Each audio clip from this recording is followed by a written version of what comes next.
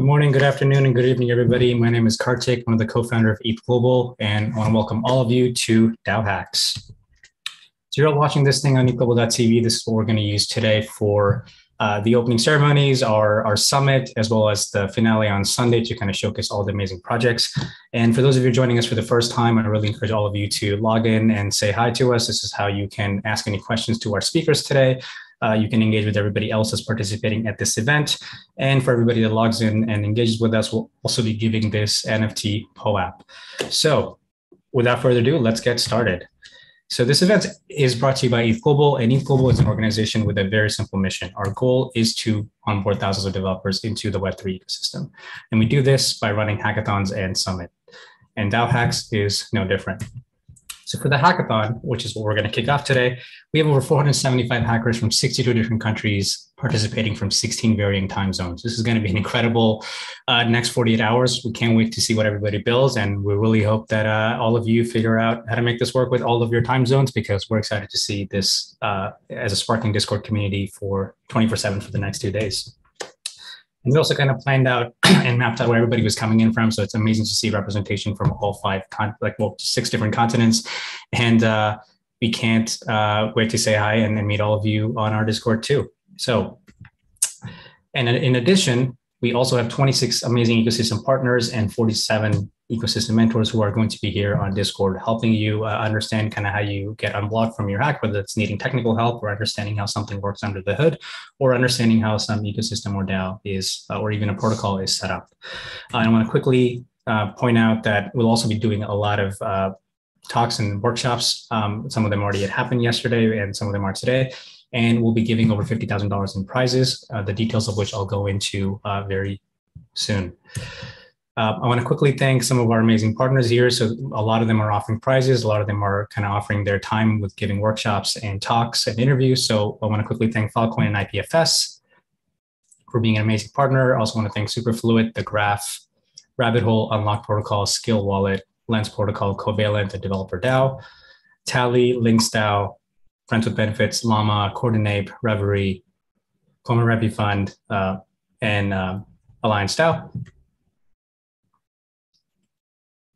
Sorry, that's the Daoist.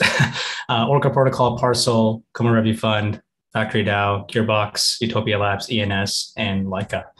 So you can talk to all of these amazing partners on our Discord, and they'll also be here on this live stream shortly with some incredible talks. But let's go into the hackathon. So the goal for this is to cover some of the logistics on how the next 48 hours are going to work. We'll talk about everything that needs to happen here, as well as all the things that you need to be mindful of for your submission. So the most common question we've gotten is, what can I actually build at this event? So we mapped out all the incredible themes and topics that you can think about building here. And by the way, this is not exclusive, so you are more than welcome to do anything else that you're interested in. But for those of you who are still looking for ideas, the goal here is to really help encourage interesting tooling and support and features that can help not only just manage DAOs better, but also working with them in a more coordinated as well as efficient way.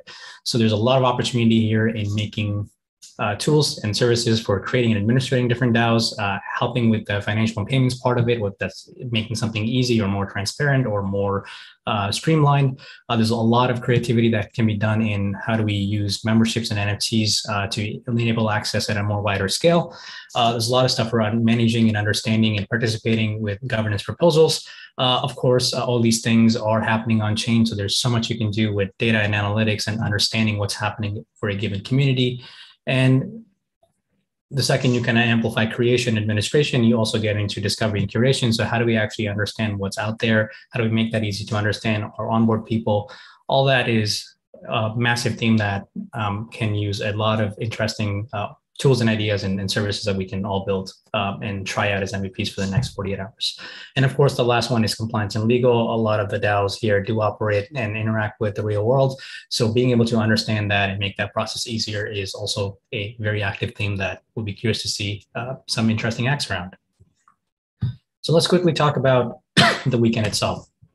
So the goal here is for me to cover how all these things are going to work. Team formation, how you can get help, all the prizes you can win, all the talks and workshops we're doing, the summit itself, which we'll go into about 20 minutes, and the judging and submission process.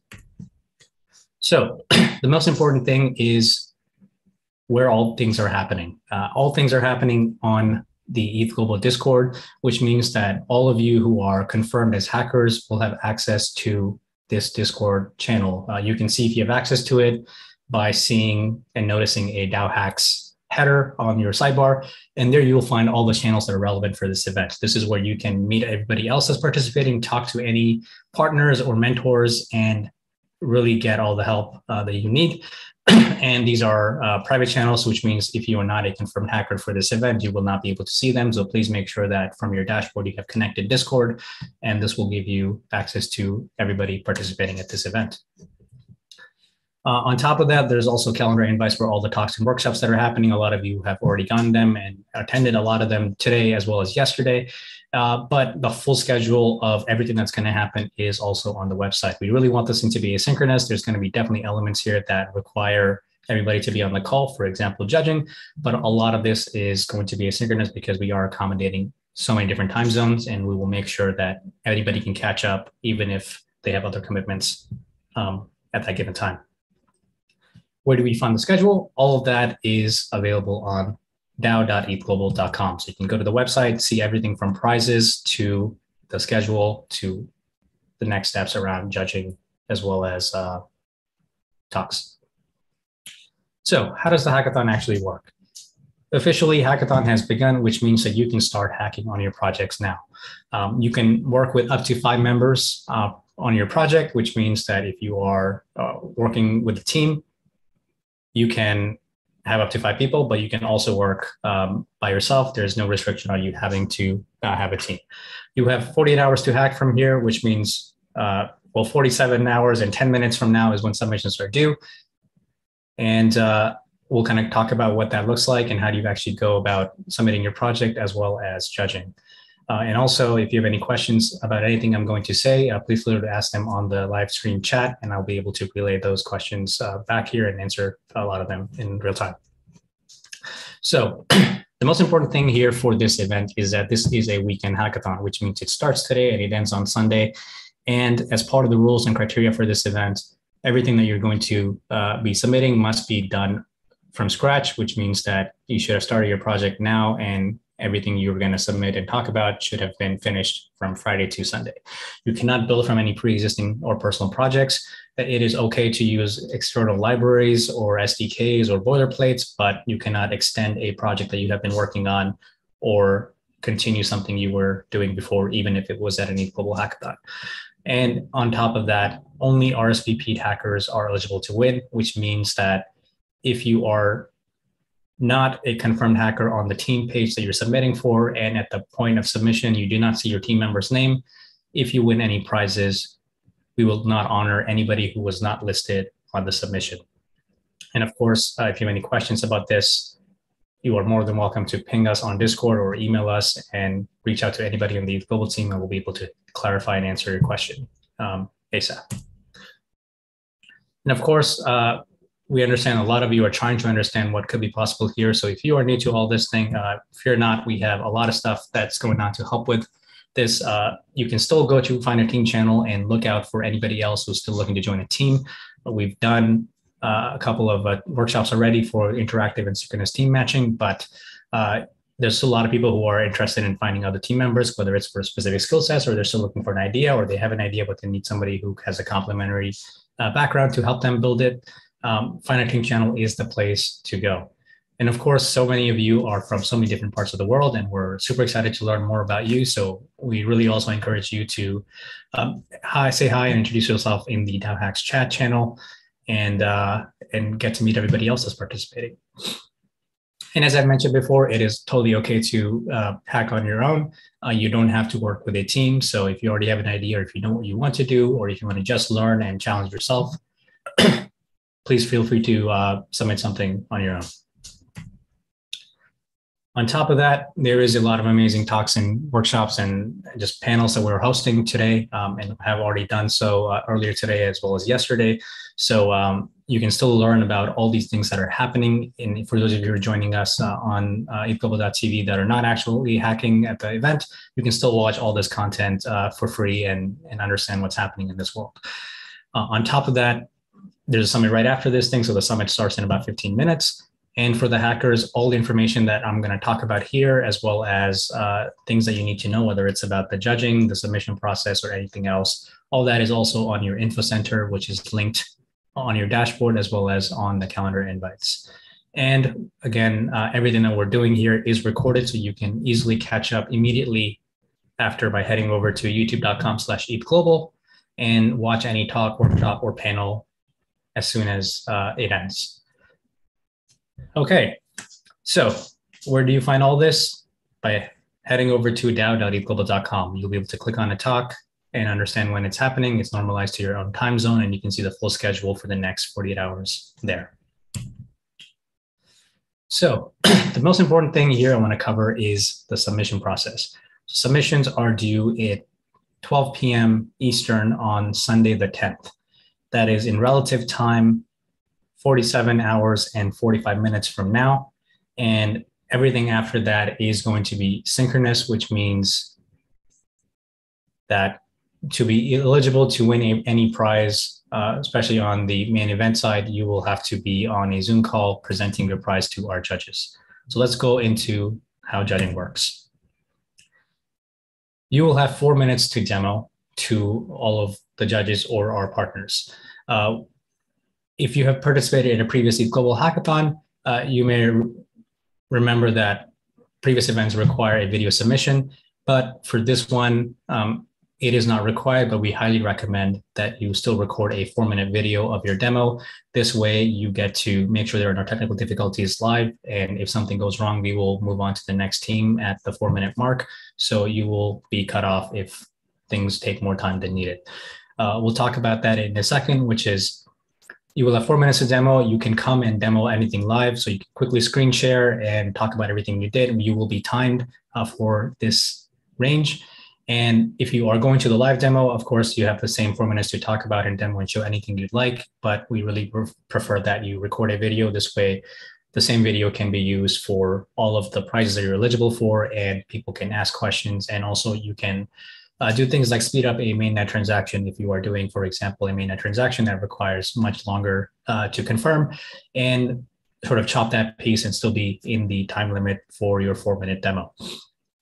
We know it's going to be very tricky to do all these things just as the submission deadline ends. So we really encourage all of you to not do this thing last minute. If you're recording a video, please leave at least 1 hour to make this work. And at the same time, really make sure that you're able to spend all this time writing all the description for your submission process, and you don't get behind on the submission deadline. All these details are going to be on your dashboard, and we're going to communicate them a lot today and tomorrow. So don't worry if you miss something here. We will be giving a lot of notices and just clarifying a lot of things here. In terms of how judging for prizes goes, you'll have to specify which prize you are going to be eligible for in the submission form itself. So when you are about to submit your project, you'll see a dropdown that lets you say, this is the prize I want to qualify for. And the second you put anything there, that's when we'll know that we have to notify the given protocol about your submission. So if you forget to do this thing, there's no way for us to know that you wanted to be eligible for this prize. So please make sure that you select all the prizes you're going for. And you can present all these to the sponsors on the Discord. So we will be coordinating a lot of that live as well. So there's going to be a main judging and a sponsor judging parallel track, and you can join a call on Discord and screen share if you are ready to present there. And just as a big notice, sponsors will review based on the submission. So we will be sending a link to your showcase to all of our sponsors for the prizes. So it's okay if you can't demo to all of them, but a demo live to all of them. But as long as they have the full information on your submission page, which is a description, possibly a very recommended video, a link to where you've deployed the project so they can test it out and see everything live. That would make it easy for them to quickly do everything on their own and then ping you directly if they have any questions or clarification. And also want to talk about quickly the code of conduct. So it is an online event, but we still want to adhere to our rules for this community, which is, in summary, please be respectful, and harassment and abuse will not be tolerated in any form. So you can check out the rules and code of conduct by heading over to ethglobal.com/rules. It outlines everything that we're going to be adhering to at this event, including anything that comes out of it will be an intellectual property of you and no one else. So please check out if you're interested in learning more about any of the rules or the code of conduct. And of course, if there's something that we missed, or if you have more questions or clarifications that you would like, you can head over to our Discord and message anybody on the ETH Global team, or message us over email by heading over, or by sending an email to hello@ethglobal.com.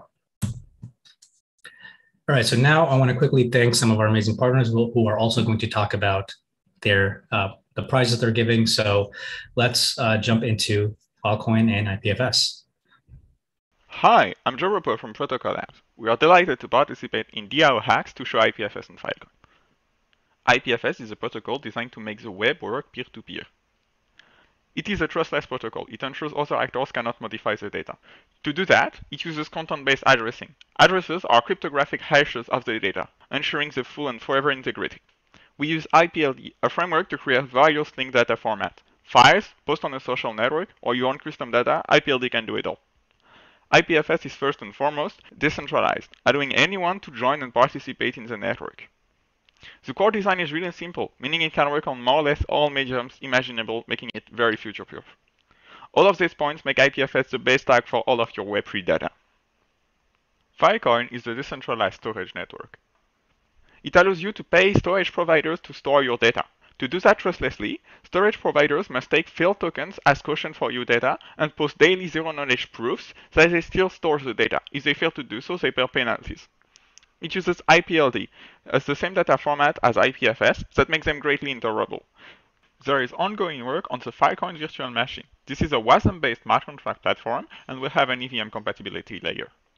The Filecoin network is enormous, storing 65 PB currently, and the total committed space is around 16 exabytes, making Filecoin the solution for Web3 data. I will be doing a workshop on April 7th demonstrating a DAO-backed journal, teaching you how to use IPFS with smart contract and what content addressing can do for you. Looking forward to see you! We have rewards for your projects. We will give $6,000, $3,000, and $2,000 in Filecoin to the first, second, and first winner in our track, as well as a $5,000 prize pool for anyone qualifying in our track. If you don't want to wait the workshop to learn more, you can use these links. On the left you have great tutorials, and on the right you have great easy services to get started.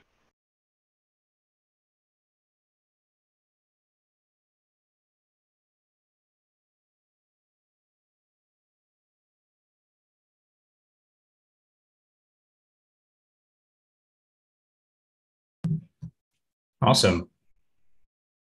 So we just kind of learned about what Protocol Labs is excited to do here, and we'll go into quickly the prizes as well. So without further ado, let's learn about the prizes you can win for Protocol Labs.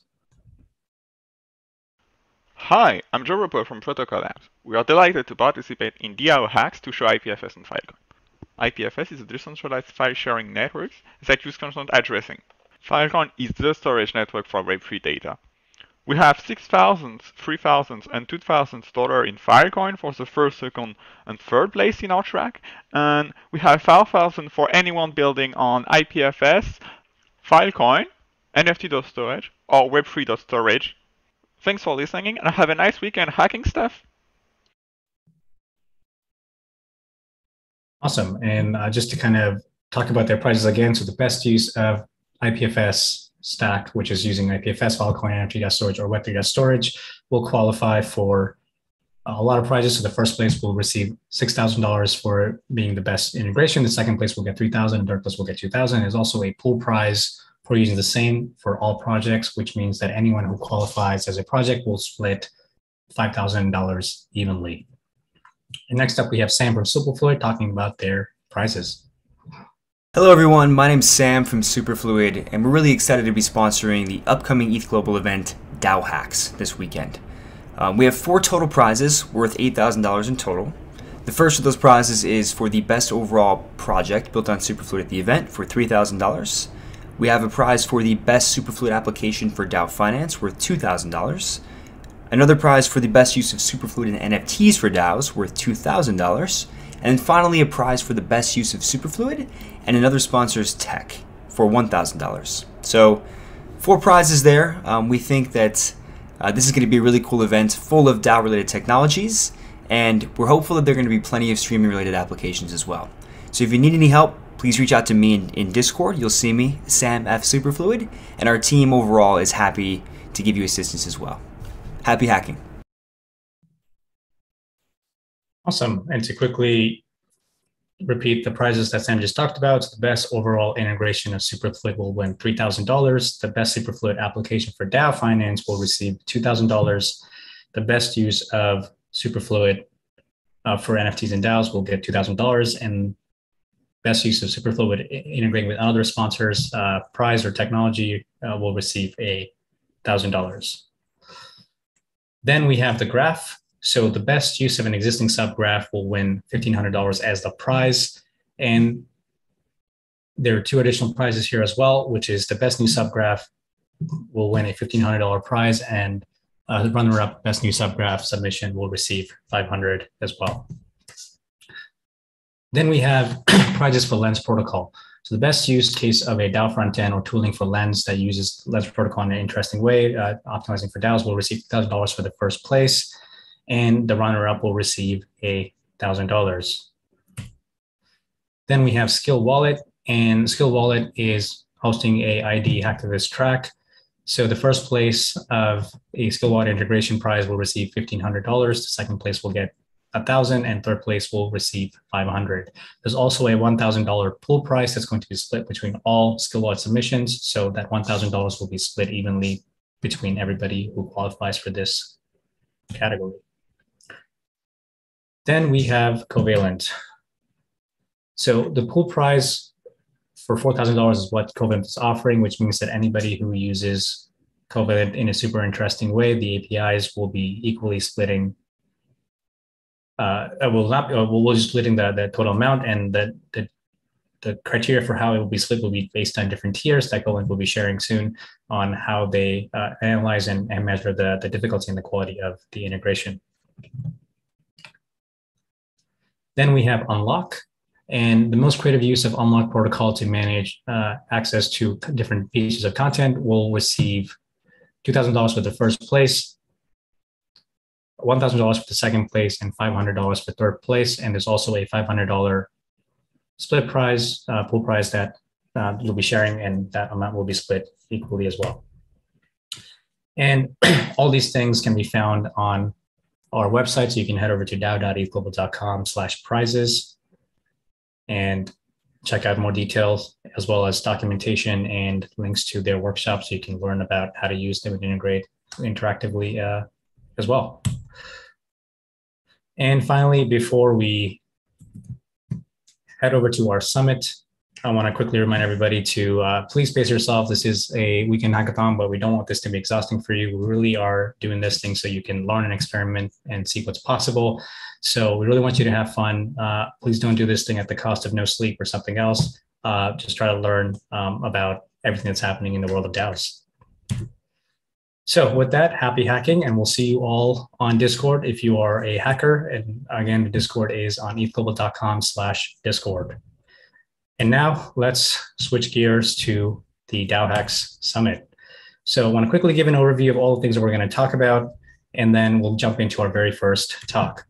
So we're going to do this for the next couple of hours. We're going to talk about a lot of the interesting themes that we are hoping to get a lot of creative hacks around. So we're going to kick off with just talking about what's happening in the world of discovery and curation. Then we'll jump into creation and administration of these DAOs. Then there's a lot of stuff happening around managing finance and payments, and anything from investments to coordinating payments at scale. Then we're going to have another interesting discussion on memberships and NFTs and how we can use those two to make DAOs and communities more accessible. Then everything that's happening in the world of governance and participation, especially as we look to get more and more people involved. And then our last talk will be on what is the latest on compliance and legal, and how do we actually make DAOs operate smoothly with the real world. So without further ado, let's jump into our very first talk. This one is about discovery and curation. It's going to be in a panel with Rehan, Dennison, and Alicia. We're going to be talking about everything that's from their perspective super interesting or things they would like to see. And Alicia will be the one moderating this chat. So I'll bring all of them to stage here and I'll ask them to turn their videos on, and I'll let Alicia take it from here. Welcome, everybody. All right, so everybody's default to a quick mute. So I'll ask everybody to unmute yourself and let's get started. I am unmuted. Yep. Cool. Let's go. Hey everyone, I'm really excited to chat to Rehan from FWB and Dennison from Tally. I'm Alicia.eth from ENS. And yeah, I feel like in terms of all three of us, I wonder if just like to kick things off in terms of like what you do day to day, maybe even in life in general, like how much mind share does DAOing take up for you? A lot. Yeah. It's a lot, right? A lot. I woke up at like 3:45 this morning because I had a call, like a working group call, and then I didn't communicate something to someone, and it like literally lifted me out of my sleep. So do you feel like that? Yes, absolutely. You know, I think the interesting thing about like doing DAO stuff or like DAOing, I like to use it kind of as a verb. And in the background is my baby. She babbles a lot, so you may hear her. Is so, you know, I work on it all day for work, and we're trying to think about how to solve these problems, and particularly, and then outside of work, I'm in so many different DAOs and I'm trying to build different DAOs. So I'm kind of always thinking about it. For me, the thing I think that I end up like sort of consuming me is, and you know, I just did like a Medium post kind of about this, is that sense of like responsibility that you end up feeling towards these like communities. Sometimes you feel like kind of irrationally responsible for lots of independent humans out in the world who are kind of like maybe looking towards you for, you know, maybe there's a bug and they need it fixed because they're trying to do X, right? They want to vote and the button doesn't click, or someone's like, well, okay, it's a DAO, but what does that mean? How does it work? Are you going to do the work, or what do you mean I'm doing the work in the DAO? I just thought I just like hold the token to get rich. Like, how does that work? So it can be very stressful, and sometimes I just like log off because I can't like totally let that much wash over me. Yeah, I think that's probably something worth touching on a bit later too, Dennis. And I feel you on that 100%. So much of my day, I think, is thinking about both the macro and the micro of the DAOs that I'm in.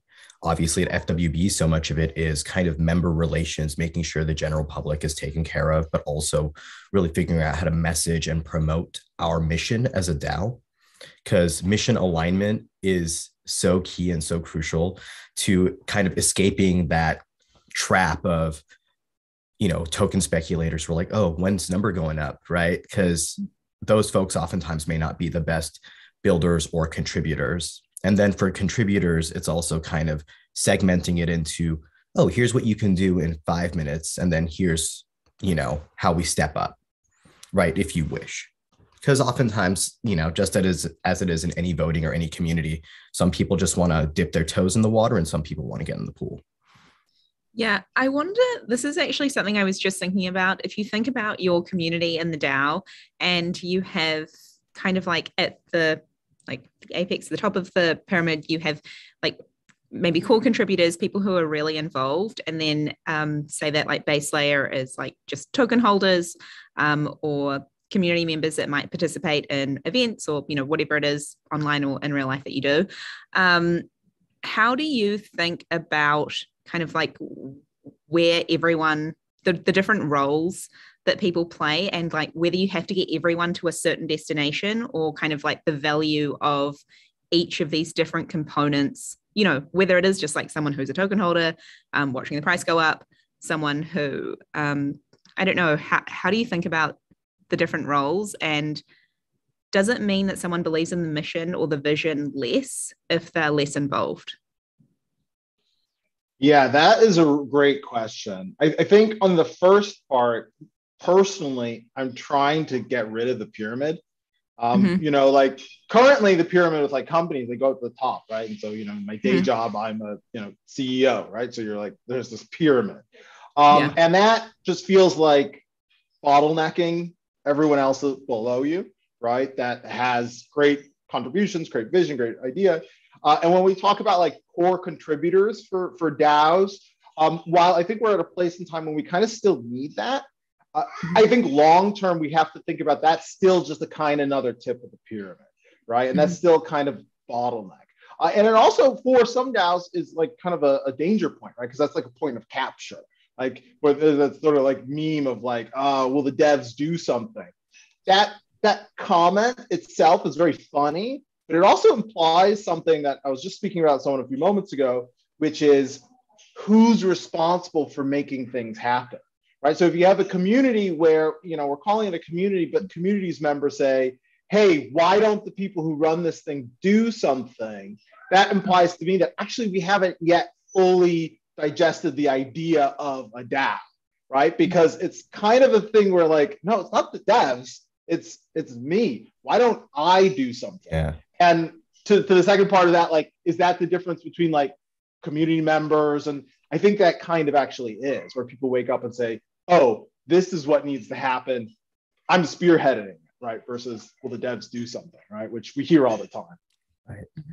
I think that I'll disagree just a little bit, Denison, just in a really small, nitpicky way.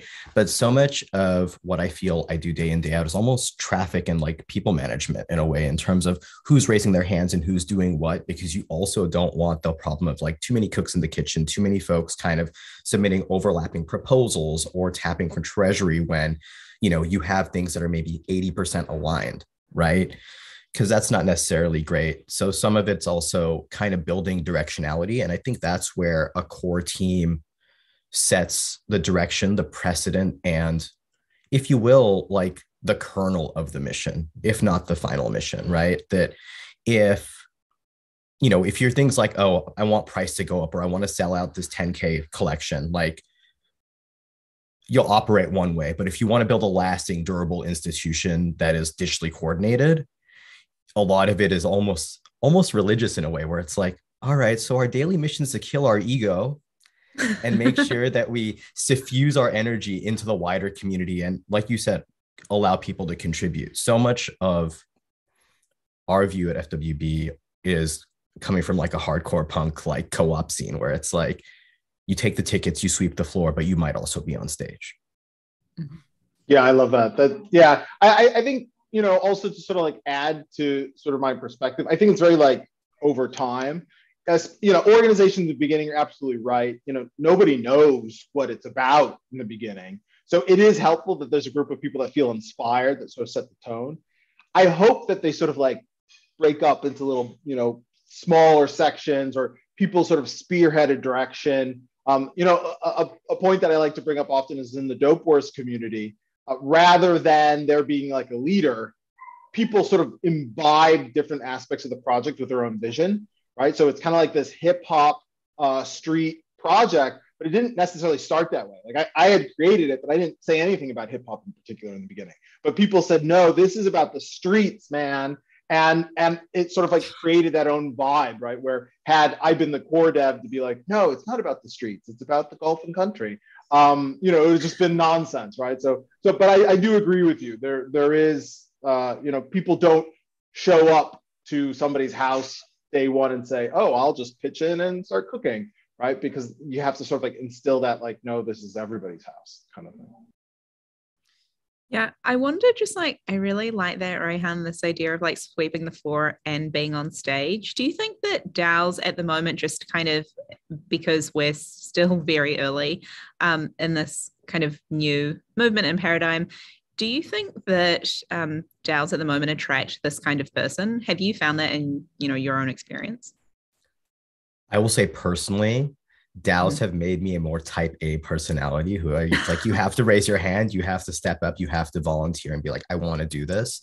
Oftentimes, like Chase and I had this convo where it's like, how do you let quiet contributors raise their hands in a DAO? And I think that's also been a very huge challenge, not just for us on this call, but the space in general. And I would really behoove the audience to think about this as well, that you should always create kind of onboarding tracks for people with great ideas who may not necessarily, for example, want to be on, Discord all day or Telegram or on Twitter all day, right? Every DAO needs the person who's terminally online. That's me for FWB. But a lot of folks don't want to do that. So how do we build these rails for folks to step in with great ideas, but without being like the face? Yeah. Denison, what about you? Do you think that, have you found, because I feel like we are that person. And I think it's also similar to like this, person, this like 0 to 1 person, say in a startup, like Swiss Army knives, all these kind of like descriptions. What's been your experience with that? Yeah, so for me, it's kind of interesting. I am not that person in the DAOs that I participate in or have created. And I don't want to be that person. I think that I am actually a little bit old school. Being on Discord is very heavy for me. Even things like Zoom is very like psychologically bizarre to me that I'm in a very important, meaningful discussion that, I can't touch you, right? Like, it's also, for me, I feel, when you create something, there's a special kind of responsibility you have where you can say things and people take them to be truth, right? Mm-hmm. So especially when you create communities and, there is that religious aspect to it. And people do have this like sort of like, clicky following aspect to it.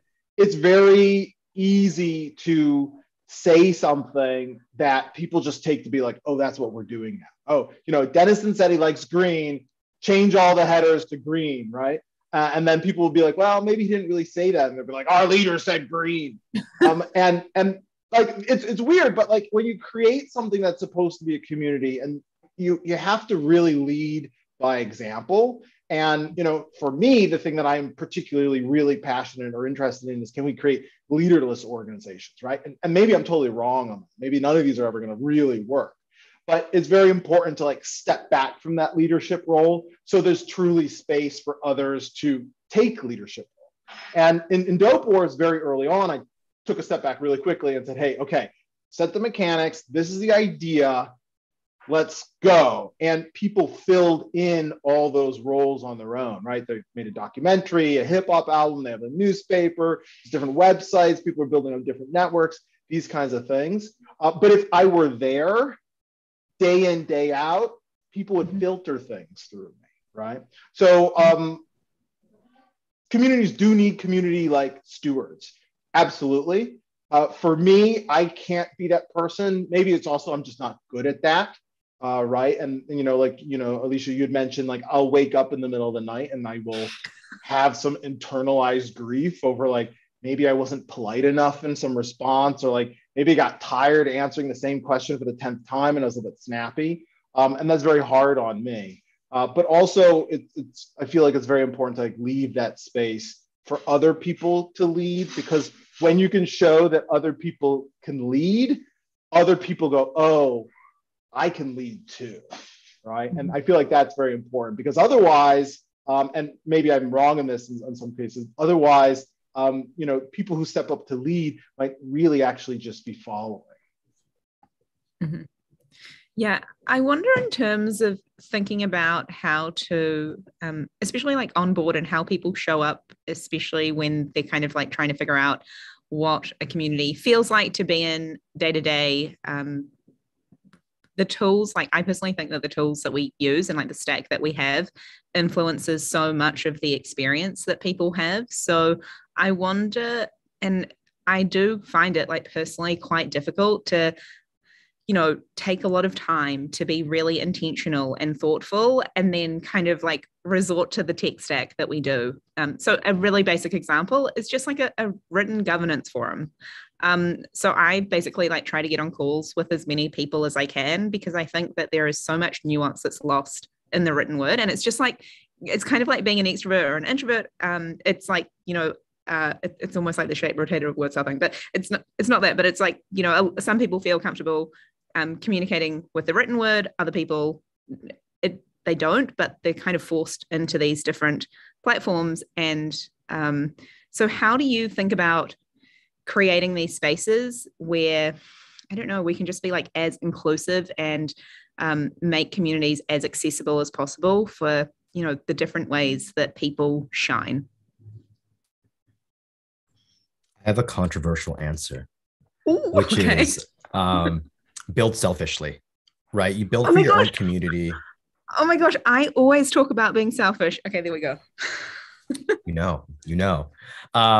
Because if you build what feels good for you and then kind of fine tune it out and make it applicable for like someone else, like in our case, who's maybe not as culturally aligned or someone who's not as much of a, Discord geek or whatever, then you're going to end up finding tools that make sense. And then you bring other people into the fold and build out accordingly. Like one very specific example probably is like Snapshot. I think that's a pain point for so many folks, where if we think about just voting in the civic system, right? Like you have punch card ballots and you have touchscreen and all this other stuff, right? Like just the technology itself is such a barrier. And we have a really big chance to automate that, make it feel kind of lived in and comfortable, almost like consumer tech as opposed to civic tech, which I think is so fascinating and interesting. And that's a space I'd want to see more people kind of deal with. At FWB, I think, to the credit of like Dexter and Mike Bodge on our team,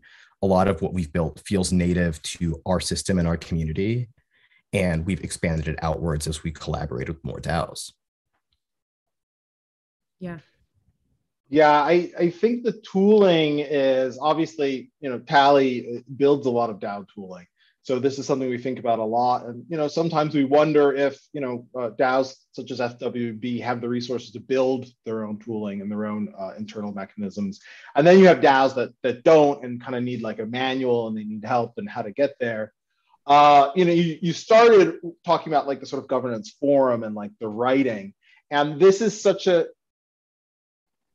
hard problem, right? One of the things, like we use Discord because it is such like a liquid idea layer, right? Like everything just flows, but it also trains participants to kind of behave badly, right? And it really puts a lot more work on the contributor's shoulders than is really fair, I think.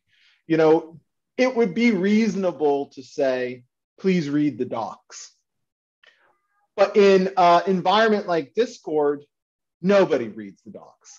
And they hold you responsible for somehow having not communicated all the information in the docs to them in some medium that they would have already had a chance to go through, even when that's already there.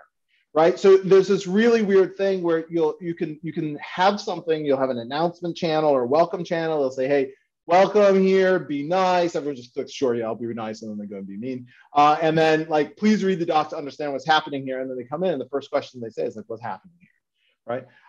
So Discord is, and I feel like I'm ending up on this sort of like campaign against Discord, which is not what it is, but there's something about those platforms where if we didn't need the sort of like FOMO, mimetic, liquid communication that Discord provides us, participants might also have the opportunity to be more thoughtful, right? Like the ability to like slowly peruse information, right? The idea that in Discord, someone comes up with a great idea and then 8 hours later, somebody else wakes up in their time zone and that idea is like, just like scrolled infinitely up. It's a bad experience. So we spend a lot of time like, trying to manage communities and essentially trying to control, remember that game Telephone that you play like in school where like the children pass a message around and by the end, the message is total nonsense, right? That's Discord, right? And in many ways, a lot of the work of community managers is like trying to intercept every time that message gets passed from one user to another to clarify, no, that's not what was said. Hey, that's not what's happening. Oh, be nice. Right.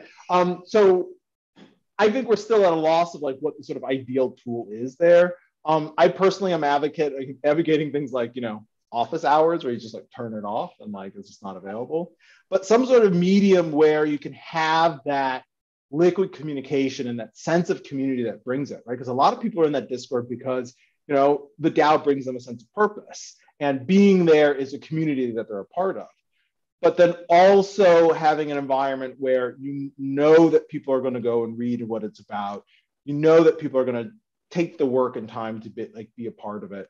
And frankly, some of this is just going to come down to resources long term. Like when some DAOs get large enough where they can have a conference, right? They'll say, okay, let's go out to the desert, and all the true participants will all come out here and we'll like workshop what it is that we are about, and we will all get it, and everyone will know.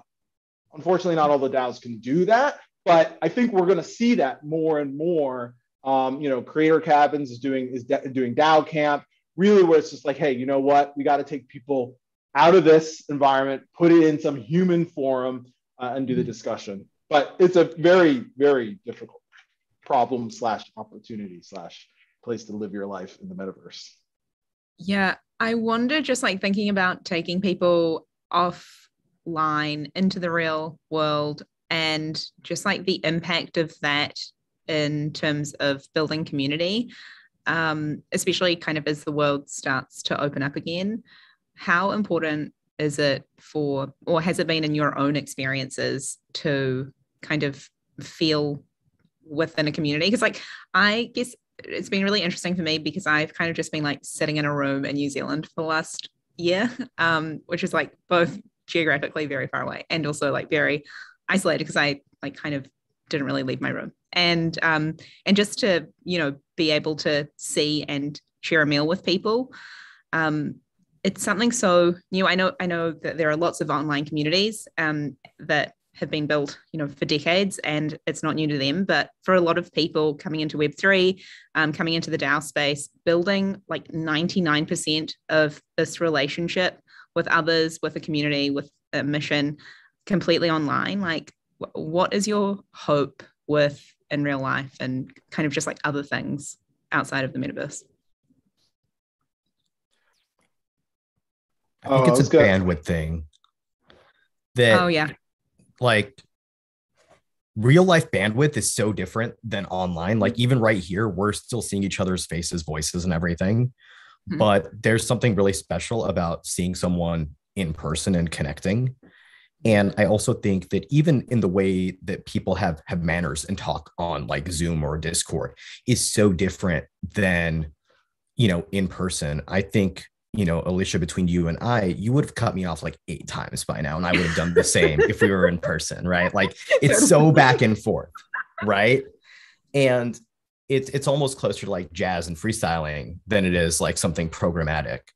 Right. And that's kind of how I think the culture gets built for a lot of orgs. I know in our case, so many people have joined FWB and kind of understood what we're about after they go to an event or a party in person and like have experienced the community and what there is to offer. It's not like job fair. It's closer to like a rave, a dance, a really good lunch, And that's the kind of stuff that, even Creator Cabins, for example, does extraordinarily well in terms of linking people up and saying, this is kind of what we're about, and this is where we're going to go.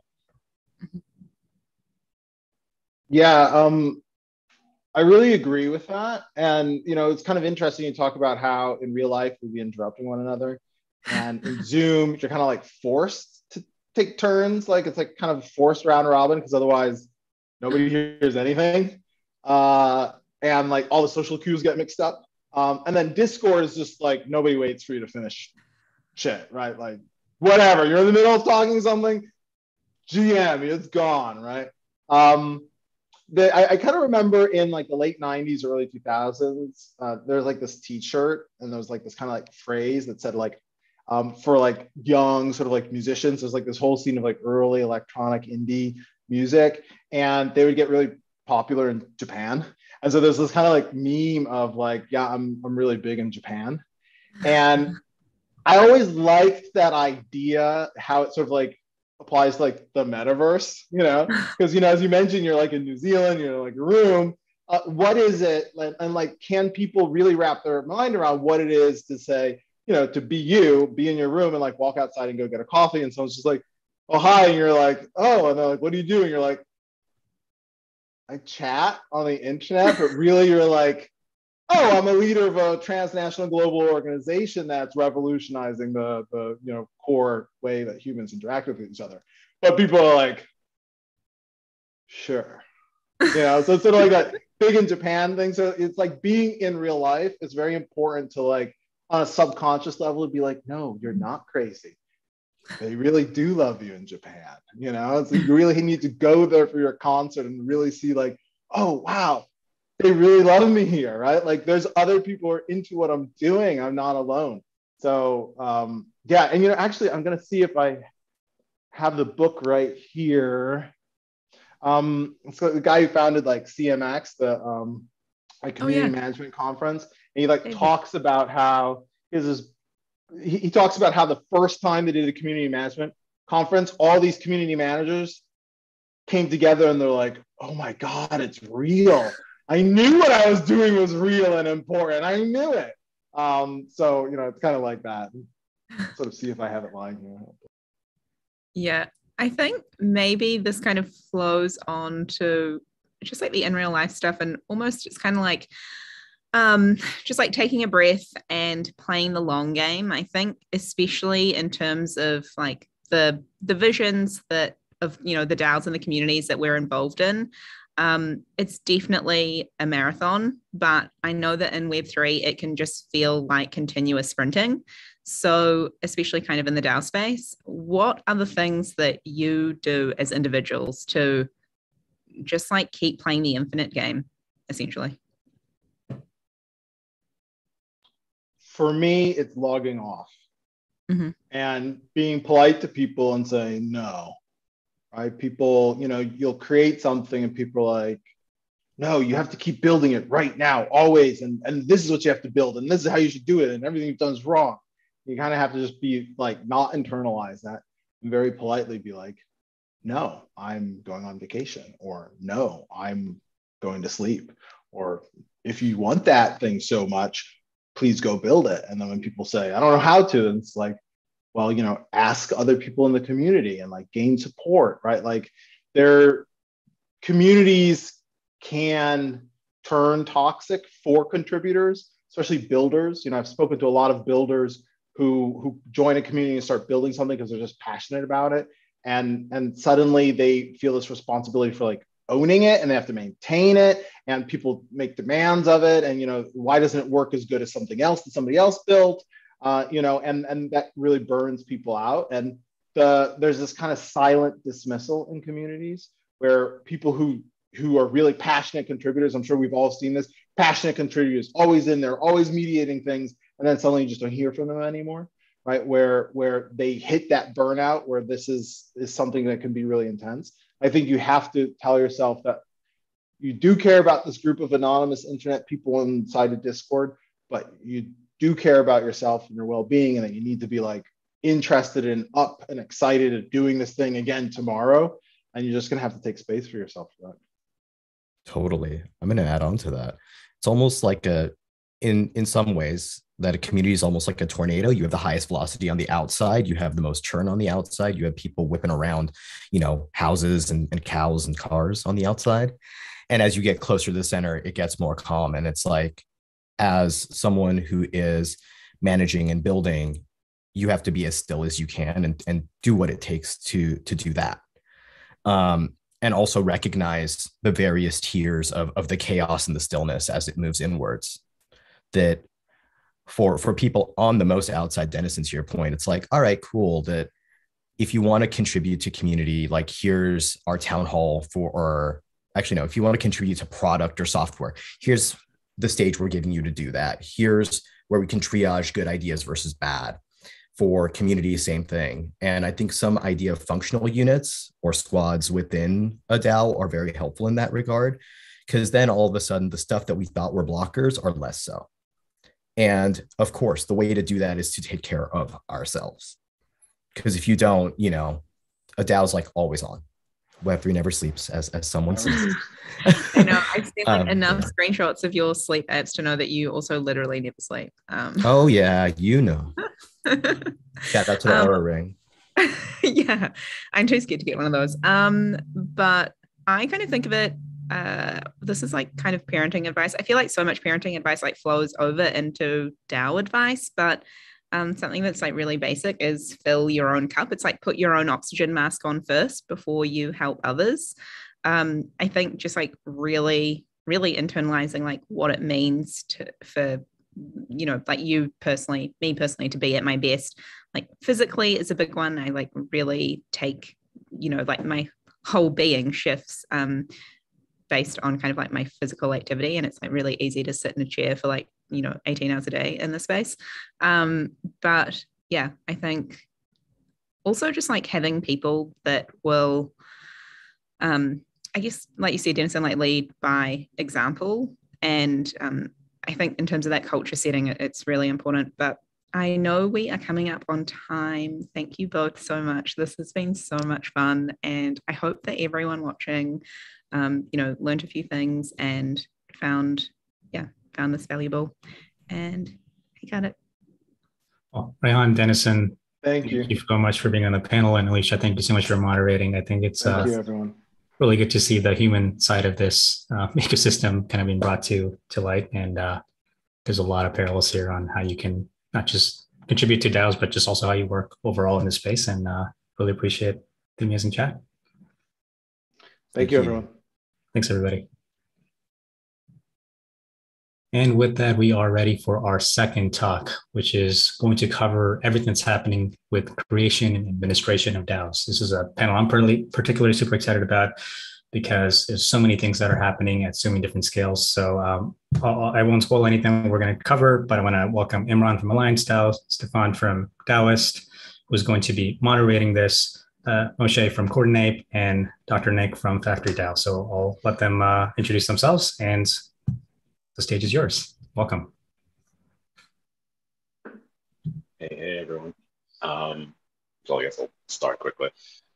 My name is Stefan Delaveau. I guess I'm involved in a lot of different areas in the space. I'm mainly running I'm the president of the Caribbean Blockchain Alliance in the DAO space. I am one of the stewards of the DAOist. Also contributing to a number of other DAOs. Everyone else, I guess we could start with Imran.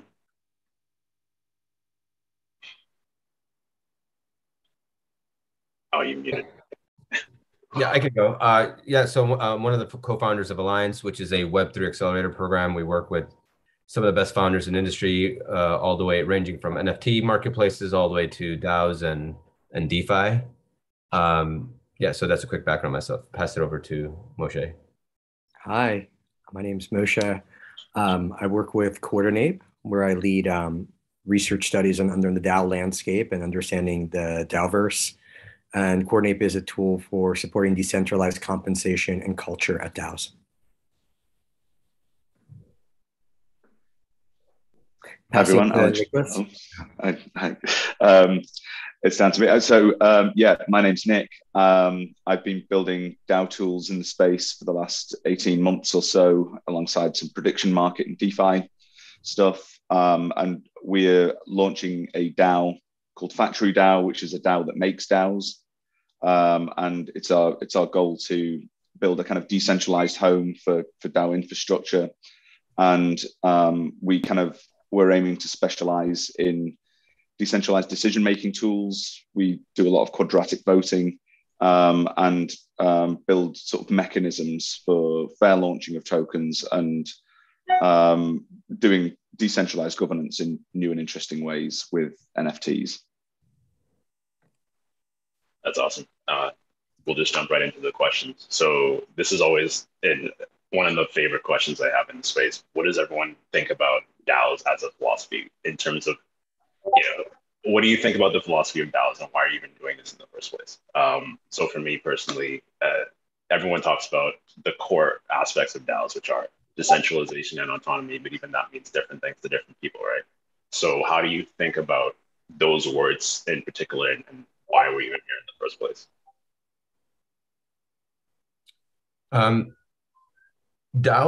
What DAOs enable, you can always talk about, organization or social coordination as a tool. But if you're thinking about like the evolution of organizations generally, you have, traditional organizations and all the other organizations that's brought out of it. But now what can you do with people all across the globe that are able to coordinate for a mission and vision together? Balaji said this really well, which is what DAOs enable is the ultimate social coordination tool that could rival nation states, which I think is a very true statement. And the reason for that is because right now, like if you look at traditional organizations today, they're primarily predicated on jurisdictions and governments. And so for people, in fact, if you know about this, like the history of corporations, you know that like corporations, even in the United States, you couldn't actually do business outside of a state. And now thinking about doing business outside of United States is like something that's not laughed at anymore, because that's something where we live in a truly global organization, globalized country. And what DAOs I think enable is taking it for a step further, which is allowing anyone to coordinate with anyone, doesn't matter where they reside, what the mission and vision is, and they're able to do this holistically with other organizations. So I'll jump in here and I'll say that I have a little bit of a bias. Well, my perspective comes from having a PhD in organizational behavior and having spent decades reading literature on like the history of organizations, corporations, nonprofits, and how they've evolved. So in many ways, I'll say like there's not that much new about DAOs. There are groups of people trying to get together and coordinate towards shared goals, like cavemen have done trying to hunt a woolly mammoth for a long time, right? And I say that as a bit of because as I watch the evolution of the space, I watch people come in with like philosophical ideas around autonomy, empowerment, collaboration, flattening hierarchies. And then when it starts to get hard, almost all of us have previous work experiences, or we grew up in schools and hierarchies and bureaucracies, right? And we import those mental maps. And I can see this tendency to just replicate in a distributed, disseminated Web3 pseudonymous space why I left the Web 2 world, right? And so what excites me about those at the same time is that we hold this ethos of wanting to create a sense of ownership, belonging, autonomy, empowerment, but also collaboration, coordination, and like there's some heart and soul and like we don't give a fuckness. That's kind of like really inspiring to me. Like this iconoclastic idealist, I won't call it idealism, like this like little edge to the space that keeps us from just defaulting from a previous model, particularly as we scale and have to develop and have ways of funding ourselves and things like that. And then I guess the other thing that excites me is you have groups that are truly more socially oriented around arts and social spaces that we've seen as a void in much of at least the Western culture for decades now. I really like the point that I think you're right. DAOs aren't radically new in the sense that I was working on decentralized organizations before the DAO was around, and that notion of decentralized organization has been around for a long time. It's not a new paradigm in itself, but I do see DAOs as the facilitator of these things. So they're difficult to scale without Web3 tooling, and you can think of traditional organizations, almost like pyramids of power, and DAOs are almost like the opposite. The goal is to decentralize power. The goal is to give power away, and I think that for me is like the philosophical shift that's happening. And DAOs are almost like the inflection point between centralization and decentralization, and they can collapse back to these centralized notions. In fact, they all kind of start fairly centralized. But the goal is to distribute power out to as many participants as possible. And that's for me is the kind of root of the DAO philosophy for me. Yeah, I really like these points about, this long history of decentralized governance, the fact that this isn't really anything new, it's just a slightly different form using different technology. I think that kind of goes into the next question, especially Moshe, how you mentioned that a lot of times people start off, really being passionate about DAOs or really wanting to explore, and then they kind of revert back to what they're already doing before in a more centralized direction. Especially when we talk about things like that, how do we make sure we actually build and contribute to the evolving of a healthy DAO culture or a healthy DAO ecosystem?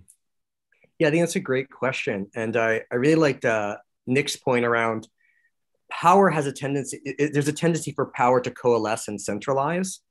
And I'll say even like the first DAO I worked at like in 2018, which was a cooperative, like was flat and had no titles and no hierarchies. And what it meant was like all the power informally got coalesced around the founder, who had a really hard time giving it away. And that had a pretty direct correlation to the demise of that organization. And so I think there's like that, there are a couple ways you can support such a culture, right? One is I've seen some really great admins, like who are not necessarily the founders with the vision who people look to. There's like a disaggregation between the founder, the visionary who has all this tacit power, and the admin who's really holding and sustaining like the ethos, the values of the place and maintaining safety, right? I think another way I've also seen culture be sustained, which is a little counterintuitive, is yes, DAOs in theory are inclusive, porous boundaries, but you got to know who you are, what your essence is. And so I think of it as like concentric circles of trust, intimacy, and commitment, and proven capability and contribution to the DAO. And so being clear about what those circles are and like what we're at our core and who's sustaining that, but also letting that be porous. More people can come in and sustain, hold the view of the DAO. And that's different from the folks in the Discord channel who are saying we're trying to micro regulate the price of the token, right? So also having that sense of we're working really hard to coordinate about our mission, our values, what we're about. And then we're defining that, and we have a whole community that we engage with as well, right? As part of that process, but there's delineations. And the last thing I'd say is remembering that we're all about humans working with humans. And because of Web3 and no video and disaggregation, like making time for the human relational conversation. So we're connecting person to person. When we see like bad actors arise in a coordinate circle, it's often, I ask when I probe into it, it's like, well, we haven't even heard each other's voices and we work together for months, right? So there's no feedback, there's no relationship building that are like critical in any organization or any group of people. So those are the things I think about. The way we think about it within Alliance DAO is we actually don't open up we think of ourselves as a traditional company in the sense where we don't allow the community to be involved in what we do. We actually go through an interview process for those that want to be a part of our community. And we look for ways where they can support us in different types of areas of support. So there's like 4, right? Like product, engineering, marketing, and then like collaborations or partnerships and marketing. And so once we interview these individuals, we figure out like how much time they can actually commit to the DAO and if they're committing to other DAOs. The problem that we have today is that we have too many people that are involved in too many different DAOs, and then they ultimately, they don't have any time to actually like do real work. And so we look for time and how much they can support us. Because over time, what you're doing is like part-time work, as Moshe mentioned, right? Like, these are real organizations that are going to need actual support from the community. So what we call them is like frontline contributors. And they're relatively speaking, they'll have about 20 hours of time that they can spend. And that's kind of like the first like foundation of what our DAO is. Then we have like core contributors, and we have work stream contributors, and they actually spend full time working for the DAO. But that's kind of how we think about it from a hierarchy perspective. It's just like, how do we get real work done, and how do we make sure that this organization moves its milestones so that it can continue to be around in the next 5 to 10 years. Interesting. I think in terms of the next stage of DAO designs that build us up healthier community, I think I'm really interested in governance systems that arise from sort of non-financial power. So we look at NFT governance and use a kind of combination of NFTs and quadratic voting to assign voting budgets or voting allowances to individual NFTs. And then those individual NFTs can have elevated voting power that can be generated from contribution. So contribution-driven governance power and influence in DAOs is probably where I think the healthiest and strongest communities come from. And rather than just being disempowered people where there's 4 or 5 people that genuinely control the token supply and consequently all the decision making. So I think that's probably where that direction is going to move to, I think. Yeah, I mean, when we look at these communities, all of you raise excellent points, especially in terms of how do we actually manage these communities? How do we make sure work is actually being done? People don't get overburdened. Everyone falls for the same, problem sometimes about, oh, this is cool. And then you end up with, a million servers on your Discord. And then you get caught up with, a lot of people get caught up with, jumping from thing to thing without being able to focus. And what I like about this is that all of you are kind of focused in different areas, especially like, for example, Alliance is more DeFi focused. What do you all think of, I guess, what do you all think no one is really talking about or is not talking about enough in this space in terms of like potential issues or challenges or even just more of the good things? I think token economics isn't discussed as much as potentially it could do. I think there's a huge amount of engineering to be done around a healthy token ecosystem around it, where it just kind of all doesn't descend. So distribution of tokens on initial on the spin up of a DAO, if all those tokens end up too centralized around early contributors, for example, then you're going to find it very difficult to find people coming late to the DAO and being properly incentivized with it. But also thinking in a sort of sustainable way. It's a really easy way to burn out a DAO very quickly by sort of either issuing tokens too quickly or not thinking long term enough with them. So I think that's a really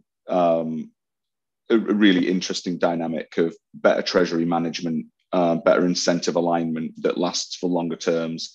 So I think that's a really interesting place that I don't think it's talked about quite as much as it should be. I agree with that. Oh, sorry, go ahead. Oh, I was just saying, I want to build on that and say, I think more broadly, it's like thinking long-term and understanding a world of constraints and the mirror image of like the ethos with which we're starting with DAOs with. And it mirrors like the general life cycle of early stage startups, which are all about like, try a million things, spend money. Yes, come help us. We're desperate for anyone. And then with scaling, it's like, how do you really manage constraints, finite budgets, creating hierarchy and deciding we have 5 awesome people doing design, which of them kind of leads or initiates the group in some way, because we need some coordination points as we move from 15 to 150 folks. So like, and how do you do that without undermining and like the treasury management, without undermining the ethos of what we're here to do, which is like decentralize and empower people, but it gets exponentially harder with scale. I completely agree. Like token economics has been one of the lacking like focuses in crypto. In fact, if you look at like token economics with the VE standard that Curve came out with, you've noticed like I would say a portion of protocols that pivoted to that model that shows you kind of the naive space that we're in. I still think the VE model hasn't been tested yet to its extent. But speaking about DAOs and tokenomics, that's also a very interesting topic, which is like, do we airdrop everyone in the community a token? Do we allow everyone to, do we distribute our tokens based on activity? I mean, those are types of conversations I'm hearing about.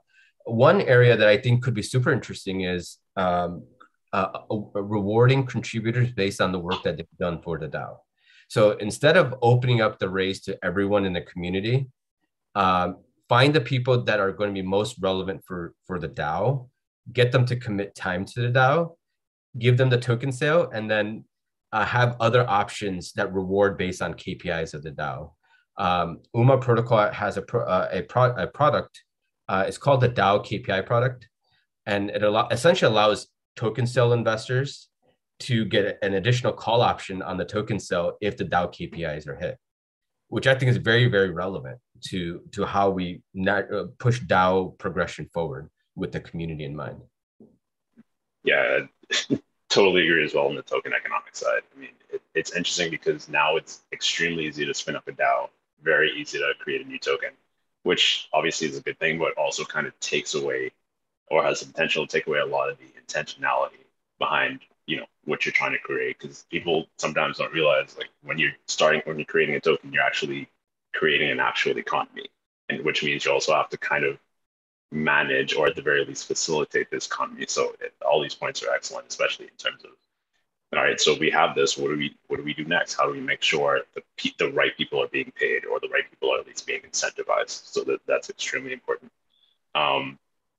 I do want to ask a fun question. What are you most excited about in terms of this DAO ecosystem, especially in terms of what's coming next? So, for example, I'm really excited about more DAOs popping up from the global south.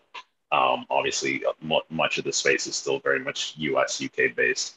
I really want to see what happens when more people in smaller communities and more diverse communities get a hold of these tools. And I think that's going to cause this space to look very different too, in terms of like what other people are doing. So what are you guys most excited about? Okay.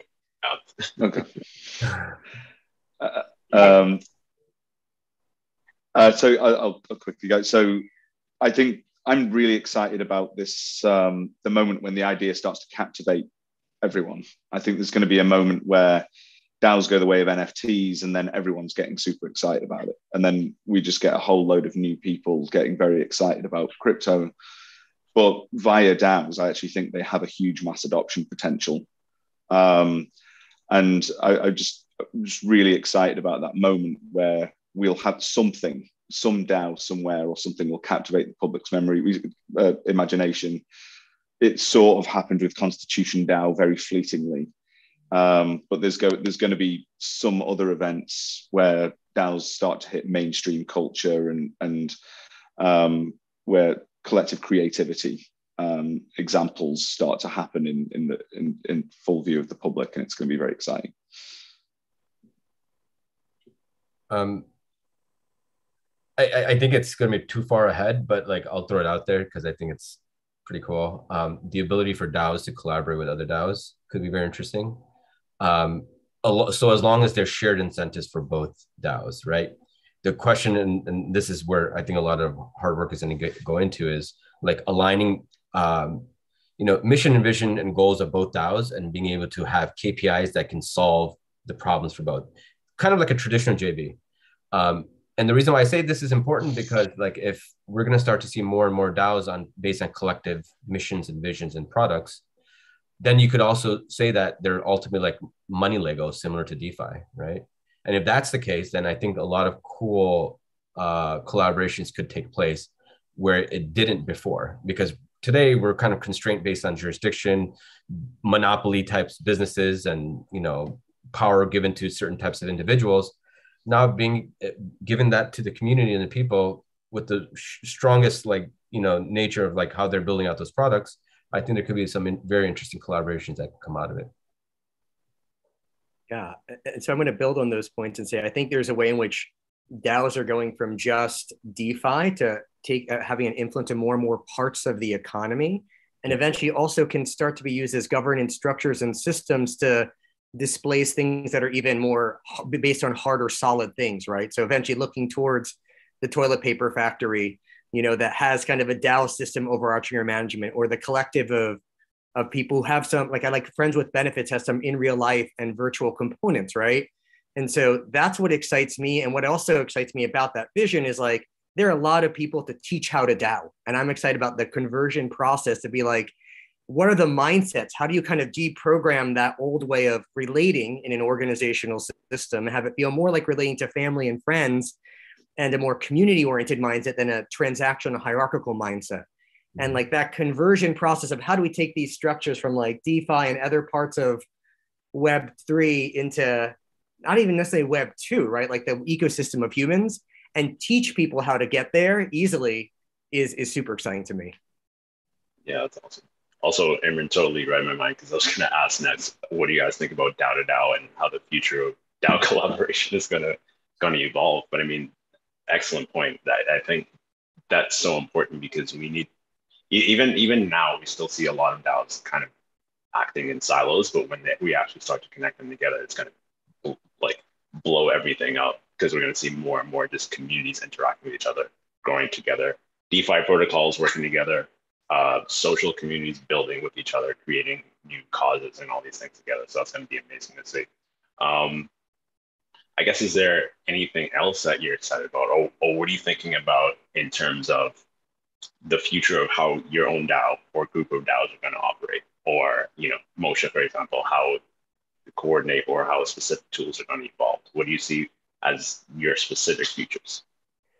Yeah, absolutely. So we're still like honing in on that, but I would say like I'm here in Berkeley, California, on an offsite with my team where we're working through all these questions. I will say like when we're designing, we're looking within the DAO and thinking about members and members incentives and how do you create an amazing experience for them as individuals and have them add up to something for the DAO. But we are thinking as much around the DAO to DAO ecosystem and the metaverse of DAOs and how they collaborate, share information. And also like we're thinking a lot about privacy versus like transparency as an ethos, right? But what should be transparent and what should be private, and learning a lot about that. But if I'm a member looking to join a DAO, like there's a dating process. If you think of this whole ecosystem, there's a dating process like OkCupid wise, like me and this DAO want to get to know each other. Can you give me some signals around fit for the DAO? And what are the signals you're looking for that can be also verified through various ways to get to know me, my experience, and my fit in the DAO. So that's one thing I'm thinking about. And then like, what are the data you want to collect to understand culturally my contributions to the DAO? And then what's the data I want to track to understand my experience across like the 8 DAOs I've been involved with in the past 2 years and how I learn and evolve and signal that to the world. So those different levels of are definitely things we're thinking about, and how do you use those data to support everyone in the ecosystem. What we're thinking about a lot is hierarchy within the DAO, right? It's actually pretty hard because before we had a CEO and you have like, COO and all of the other hierarchies that kind of roll down from there. How do you build a community first organization, right? An organization that ultimately plugs into the community. And how do we do this right? Because you only have one shot at building a strong organization that's long lasting. And so we're taking a very tight knit approach, which is we'll start off as like a core team that looks very similar to like a traditional company. And then slowly over time, you slowly bring in the community in certain aspects where the community can help you scale. And you do that through like vetting and understanding who are the types of community members that you can actually allow into your DAO. And so we've been thinking a lot about that and the way we scale out to the community. This idea of hierarchy is really interesting. It's actually one of the things that, I think we mentioned it earlier, but if you presume a totally flat organization, it can descend into this kind of tyranny of structurelessness problem where just the most powerful people dominate. And actually, one of the things we're super excited about is what we call a meta DAO structure, which is sub DAOs, which can almost like build these kind of fractal organizational structures where you can use NFTs to create dynamic membership within a DAO that's domain specific, and possibly even build reputation systems out of who tracked contribution in those domains, and then weight decision making based on who's performed in certain disciplines. And so I think I'm really excited about that dynamic of where governance tools are going, and building out pseudo hierarchies where these different communities within a DAO might become more important for some things more than others, but they're kind of fluid and open. I think that's that kind of new era of decentralized governance is about to begin, I think. Yeah, that's awesome.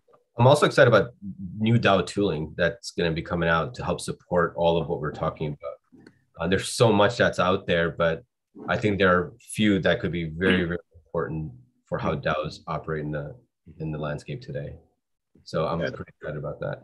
And I'll just say that, everything you all just said, I'm just excited because that is the direction we're around hierarchies and all that is, and nested parts of these organisms that kind of self-replicate but stay in their own bubble is part of how we're envisioning CoreNape. And we're really clear that like there's a bunch of things that DAOs need tooling around and someone else is doing that super well. And so we will be figuring out how to integrate and collaborate with those tools as seamlessly as possible in support of that vision. And so it's really fun to be in our own side of DAO tooling. And I'm like, yes, to everything you said. and recognizing parts of what you shared will be addressed by other tools that we're watching and collaborating with, which is a very different ethos than at least when I was working in the prior Web 2 world. Yeah, I like that a lot. I mean, it kind of expands on the DAO to DAO collaboration, to DAO tools to DAO tools collaboration, which is a whole other kettle of fish. No, it's awesome. I think we're coming up on time. I think we have time for one more quick question. But actually, Nick, I wanted to expand on something you mentioned earlier in terms of DAOs actually being, where a lot of the mass adoption of crypto comes from. I was wondering if you and the other guys could expand on that a little bit before we close. Yeah, just so that the reason why I think that might happen is because if you look at just the way that we've evolved into using the internet, it's largely around the really striking things that have happened around community formation. So the things we're already doing, we're in chat groups, we're in subreddits, we're in forums, we're in discords, we're already doing this kind of, it's something that most people do on the internet already. And I just feel like there's this potential hop out of those practices into DAOs that can happen, that really people will just experience one almost peripherally, see the power of it, and potentially do some wild stuff that wouldn't normally have happened with that if the DAO idea wasn't there. And I think it could really captivate humanity of oh wow, there's a whole new possibility space for how we can use these communities we're in. And everyone will look at that WhatsApp group a little bit differently for a bit, and it'll be super exciting. Yeah. If I could share one more thing, building on that, if I talk to my teammates, they're like, this is the most awesome quote unquote work experience I've ever had. And we're making really cool shit. And I hear that pretty consistently from a lot of people in the space. And to me, that is the proof. Not only we're doing interesting things, but people are the happiest they've ever been collaborating to make stuff happen in the world. And I think that's necessary for the vision that Nick and Imran have been articulating to come to fruition.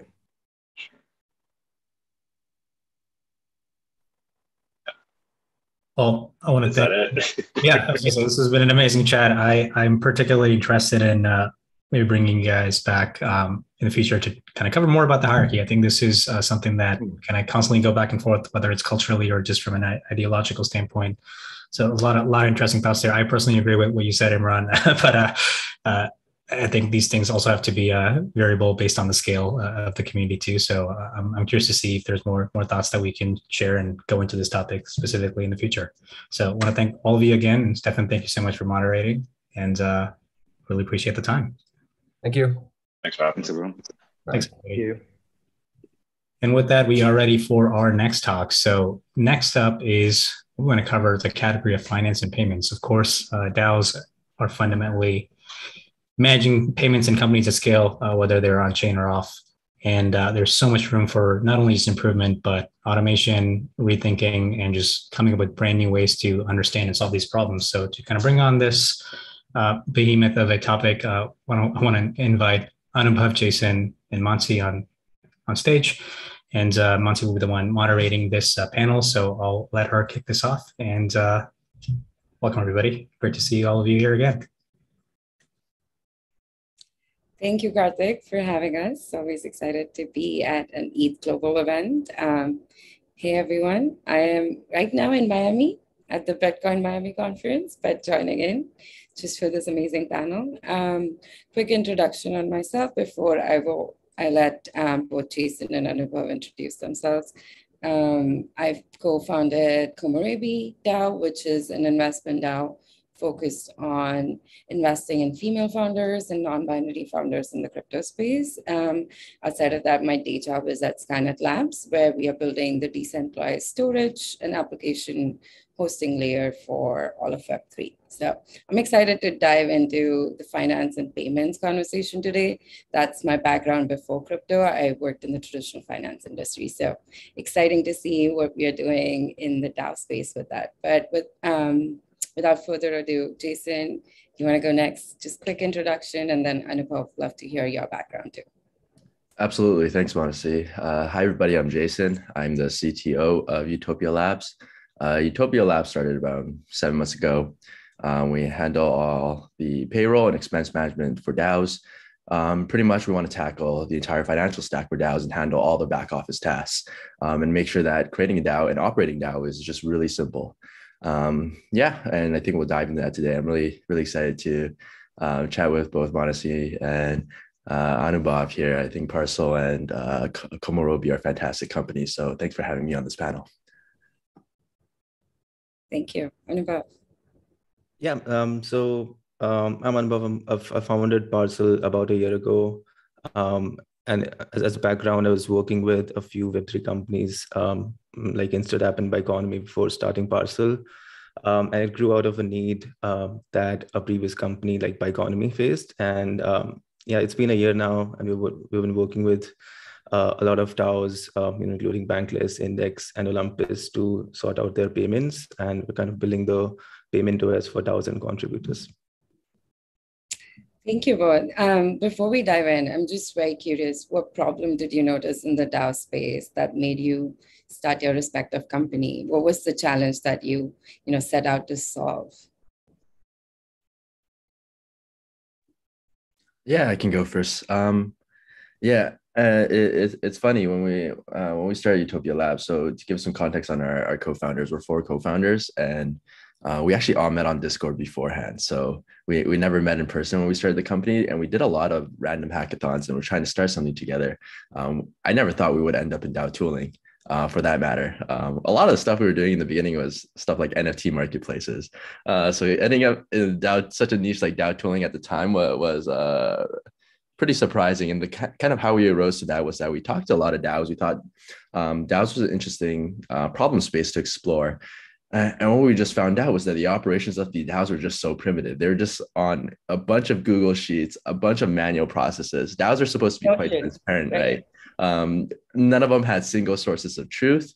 Some contributors know what's going on. Most contributors don't. And maybe a few set of operators know what's going on. And they're spending like weeks on payroll when in the traditional world, payroll is supposed to be something that's relatively easy. And when you think about crypto as a payments infrastructure, it's a clear 100,000x improvement over the current state. So when you have a payment infrastructure that's just supposed to be leap years better than traditional, I guess, Web 2 world, but the operations make it so you're spending more time on payroll, it just didn't really make sense to us. So that's when we decided, hey, maybe we should dive into this space and see what problems we can explore. That's kind of why Utopia is tackling payroll and expense management, but really we're just trying to see what interesting problem spaces there are, and find the gaps that are stopping DAOs from being able to scale into huge organizations or just huge groups in general. That's how we started Utopia. Yeah, that makes sense. And you're bringing the autonomous part of DAO, which is interesting. Anubhav, is it kind of a similar story there with the challenges that you saw? Kind of. Actually, we actually started back in late 2020, and DAOs are not a rage back then, right? So we're working with Biconomy, and fun fact, they're a DAO now, but we started because Biconomy was facing a problem, and I was working at Biconomy as a blockchain developer. So we were a small team of 8 people, and even then, doing the payments from Gnosis Safe, which is kind of the standard even back then. And then run your payroll, and then do accounting. All of that stuff was a mess. So I built a small hack at a hackathon back then, and it all started back then. But we quickly realized we're actually building for DAOs. When Uniswap grants launched, and you saw Com token launch with their LM program, and then you saw a bunch of DAOs explode, and we realized we're building a self-custodial solution, which is not just for Web3 companies, but it's actually building for DAOs. And since then, the product has evolved to meet the needs of DAOs, and that's how we started. Yeah.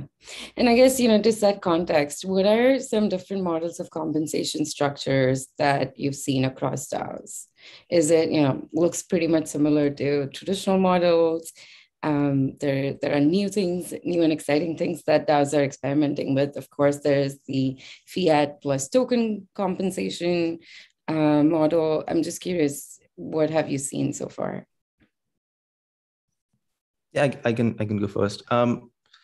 Yeah, I think right now we're at that stage where we're trying to build the first layer, which is kind of get the salaries out first, right? So do a fair compensation for all the contributors in a DAO, and we've seen few ways to do that. I mean, most of it is happening like a top-down structure that usually a traditional company might follow. We've seen few tools like Coordinate where it's actually extremely decentralized, and that's kind of other way of achieving this. But largely in terms of compensation structure, we're kind of we kind of lack the tools for incentives, something like bonuses, and other benefits that a traditional corporation might be able to provide. So that's precisely, I think, what the DAO tooling is trying to do with Utopia and Parcel and all the other DAO toolings. Yeah, absolutely. I think what Anubhav said was very correct. DAO compensation models are very top down right now, very traditional. Yeah, your core contributors, yeah, maybe a set of contractors. All the decisions kind of happen generally from the top, which is kind of counterintuitive when you think about governance in a DAO, where you really want spread out decision making, especially something when it comes to compensation. And yeah. I think it depends on kind of where you are as a DAO, right? DAOs are a huge spectrum. There's two spectrums really that I think of. There's a regulatory spectrum, whether you're compliant or not compliant, and you go along that path. And then more importantly, it's how decentralized you are, right? There's lots of DAOs that are very decentralized, and I would say there's not too many DAOs that are very decentralized, and most DAOs are kind of somewhere in the middle. And that's why the structure is still very top down. So some of the problems is how can we build tools to, one, allow more of these decentralization and autonomy. I think Coordinate is a fantastic tool for that, for payments that Anubhav brought up. But we're kind of thinking about these tools that we can help push DAOs into decentralizing more, or operating their operations in a more autonomous way can kind of help us alleviate these problems and come to an end state of DAOs that really we dreamed of when everyone wanted to create one. But I think it's pretty accurate representation of where we are right now as an industry. Yeah, so what I'm hearing is most DAOs, it's essentially not crowdsourced in terms of how to structure these compensation models, the benefits models. It's essentially core contributors deciding how to do it. Are they even putting out, governance proposals to approve it, or it's just like behind the scenes, this is the structure, this is what we can offer, and then contributors have to kind of go around different DAOs, choose what works for them, what doesn't work for them? Is there some kind of feedback loop that you've seen, or it's pretty much set and done? Yeah, there's definitely feedback loop for sure. Operators have been kind of very considerate of which structure they want to put in place.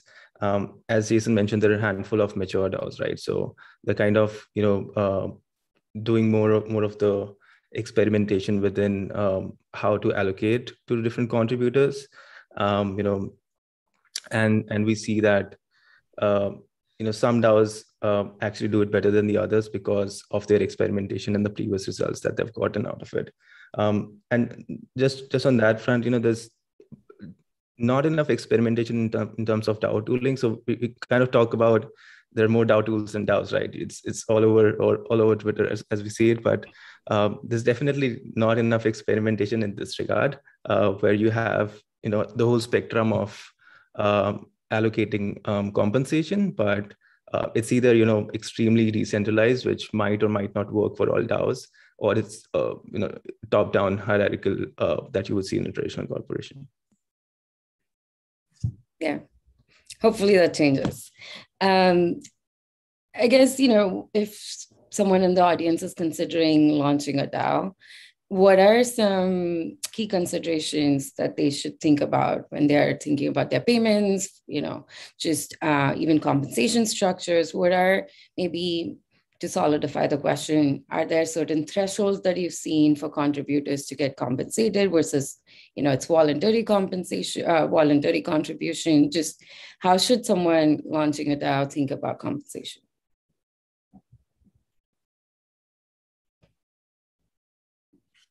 The way I see it, well, when it comes to compensation for DAOs, right? I think it depends kind of how you want to operate from the get-go. So we kind of we have this thesis at Utopia that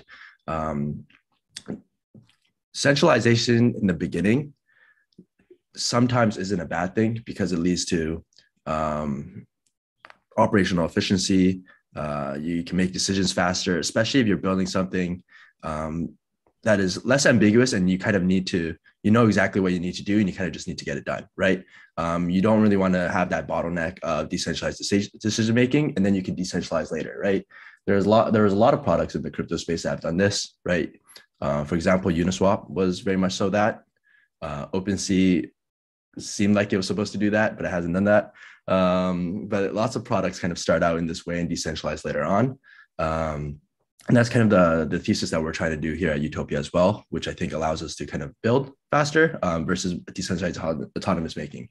Well, on the flip side, when you're working on relatively new innovative products and protocols that you kind of want community involvement, right? So a lot of there's products like Ohm that starts fully decentralized right from the get-go with individual contributions.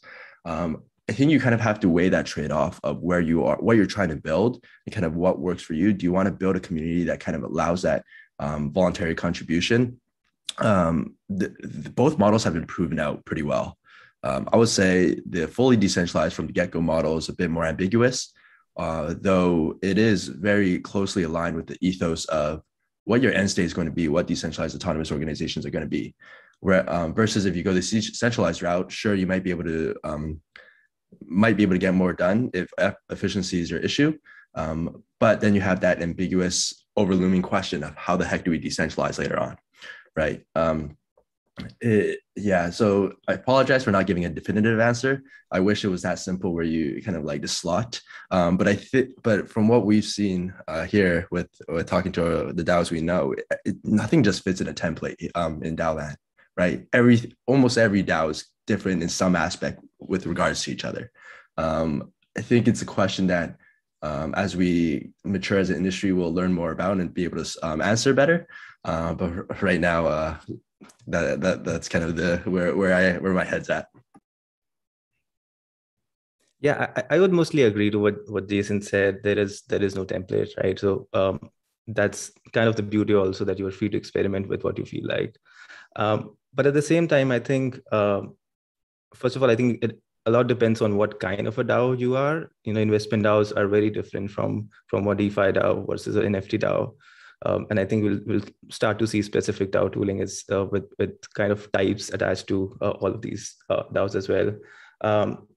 But yeah, largely, I think I would be in the section where if there's a decision to be made around compensation and payments in a DAO, just aim for operational efficiency at the beginning. You don't want to compromise the product that you might have built for the sake of going decentralized at first. There's always room for progressive decentralization. Yeah, so those are valid points, and I think operational efficiency is so important, given that's not necessarily the key focus of a DAO, right? Like, you want to make sure those processes don't take much of your time and you can focus on the mission or the product that you're building. So in that way, what are the toolings that exist right now to make these things easy? What are you building specifically with Utopia and Parcel to make all of this seamless?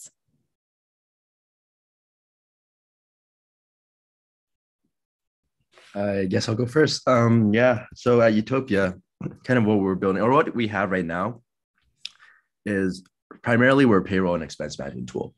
What that means is that any DAO or any Gnosis Safe multi-sig really can sign up to our platform, manage contributor lists, and create recurring payouts that they set as a time frequency, and send out a request link to their communities where the contributors can request for X amount of money from the DAO. So really just simplifying the payments layer for DAOs as much as possible to kind of allow them to execute. We'll also do some interesting things on the execution layer, mostly around, we're trying to make it as easy as possible to execute in a way that's gasless, right? So you don't have to have gas in your wallet, which I think is a poor experience, though we're still experimenting with that, and also just creating a signing page that just makes more intuitive sense. I think one issue is that signing is a big bottleneck in DAOs right now, though it kind of makes sense for decentralization, right? You got to have multiple people sign off stuff, though it makes the experience better. So we're trying to build tools to kind of like augment and abstract the experience of multi-sig complexities so that there's a smooth payroll. Over the short term, though, really the areas that we're really trying to tackle are around the bookkeeping, accounting, and sub-DAO space. So really, how do you manage your DAO organizations? How do you tag your transactions and do proper accounting? And then from the accounting, how do you create budgets so that you can make sure that you're on track?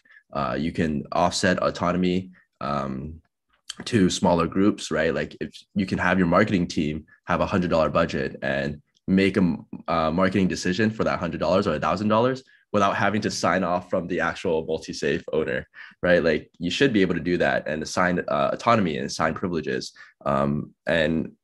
or even create small sub-DAOs or team leads.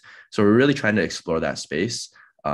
Really, what that means is that the core problem we're tackling is around the coordination layer, right? The big challenges is, like I said in the beginning, DAOs are supposed to be transparent. There needs to be a single source of truth for all the information of a DAO. And we're trying to kind of be that layer where as a source of truth, but also the more data that we're able to allow DAOs to get and and help DAOs create, the better decisions you can make, especially around payroll and payments, so that you're making the right payment decisions and coordination decisions for DAO operations. But that's kind of our short-term roadmap, is really around this coordination layer. Yeah, that's Utopia. Yeah, and I think, one thing at Komorebi that we faced as a challenge is expense management, especially because most DAOs have treasuries in crypto versus your expenses are in fiat. And there is, till we reach a world where crypto is accepted most places, I think that's still going to be a challenge. And each time you make that conversion, there's tax liability. So that's definitely been a big pain point, just in terms of how do you interact with real world when your treasury is on chain. Yeah, any thoughts there? Or yeah, Anubhav, could chime in. Yeah. Yeah, I think so. Just to answer what you said, I think there's definitely some friction, or a lot of friction because DAOs are unregulated. Right? There's no playbook for registering a DAO right now. So that's kind of the biggest bottleneck while you're interacting with the other world. Yeah, I think it's something Utopia is also trying to solve. So kudos to that. I think they're looking to solve for compliance. I think so. On the other front, where we are working at Parcel is trying to build more native tooling, which is kind of primitive from here on. So kind of build on top of Gnosis Safe. It's been over 9 months since our launch, and we're aiming to build the payment OS for the contributor economy. So it's not just DAOs, we're also kind of looking to empower DAOs right now. Contributors as well. So right now you see, DAOs are the only ones who are kind of looking to scale their operations. But on the other side, there are contributors who are kind of also struggling to contribute to multiple DAOs, and how they handle incoming payments from each one of them, how they off ramp all of that payments if they wanted to, and we see the multiple struggles around you receive compensation in native tokens, and then it's volatile, and we've heard stories of a huge drawdown in the native token, like 80%, and you realize after 6 months of contributing to a DAO that you just have 10% of what you were actually promised, and that's kind of a problem, right? You're not actually encouraging anybody from the outside to come and contribute in a DAO, which is kind of not the promised land. So we want to build a more fair and equitable opportunity for all the contributors, and decide on the product so far that we have built is around that. So we'll be building more primitive tooling to justify a fair and equitable compensation. Yeah.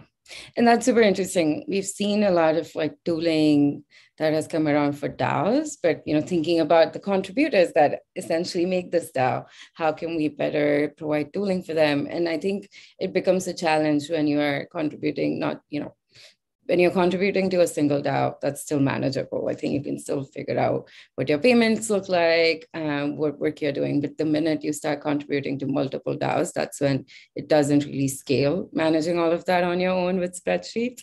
And that's where, tooling like this is super valuable. I think one last question I want to ask before, I don't know if you have any audience questions that we want to take, but I think generally speaking, compensation in the traditional sense goes beyond just salary and payroll. There's a lot of other things that are, considered when we talk about compensation, benefits specifically to, health, our retirement funds, 401k, but also like equity and vesting of equity and investing of tokens in the crypto.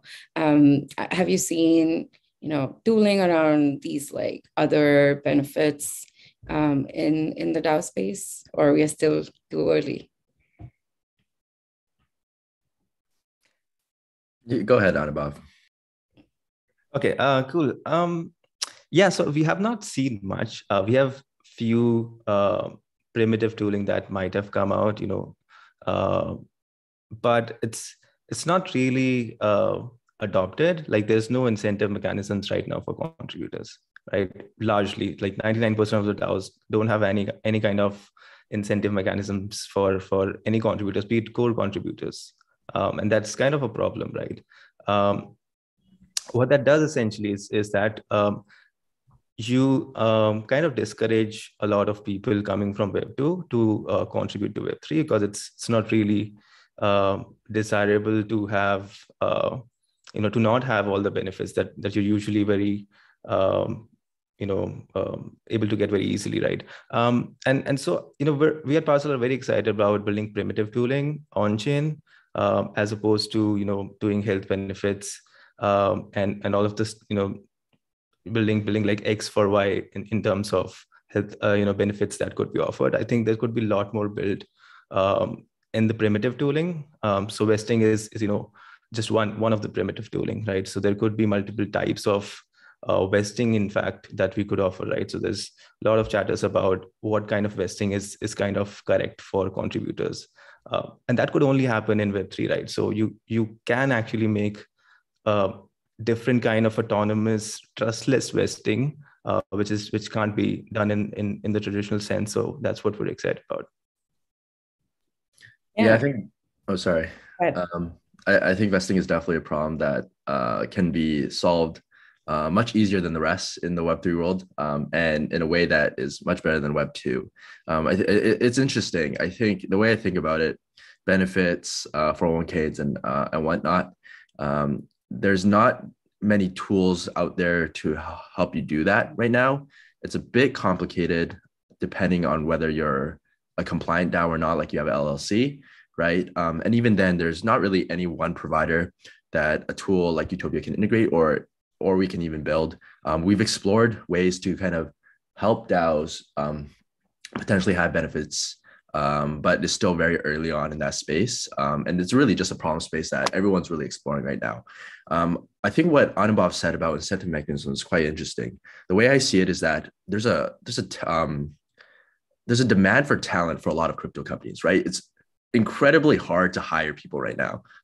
You're really trying to compete as each individual company to find the best talent. I don't see that kind of race when it comes to DAOs. Like DAOs don't seem like they're competing against each other for talent, right? And maybe because it's still quite early in the industry, maybe they're not having any problems at all. But but benefits and 401ks are an incentive for DAOs to push to their contributors to get you to work for them, right? To work for this DAO. No one does it yet, and it doesn't seem like it's a competitive landscape.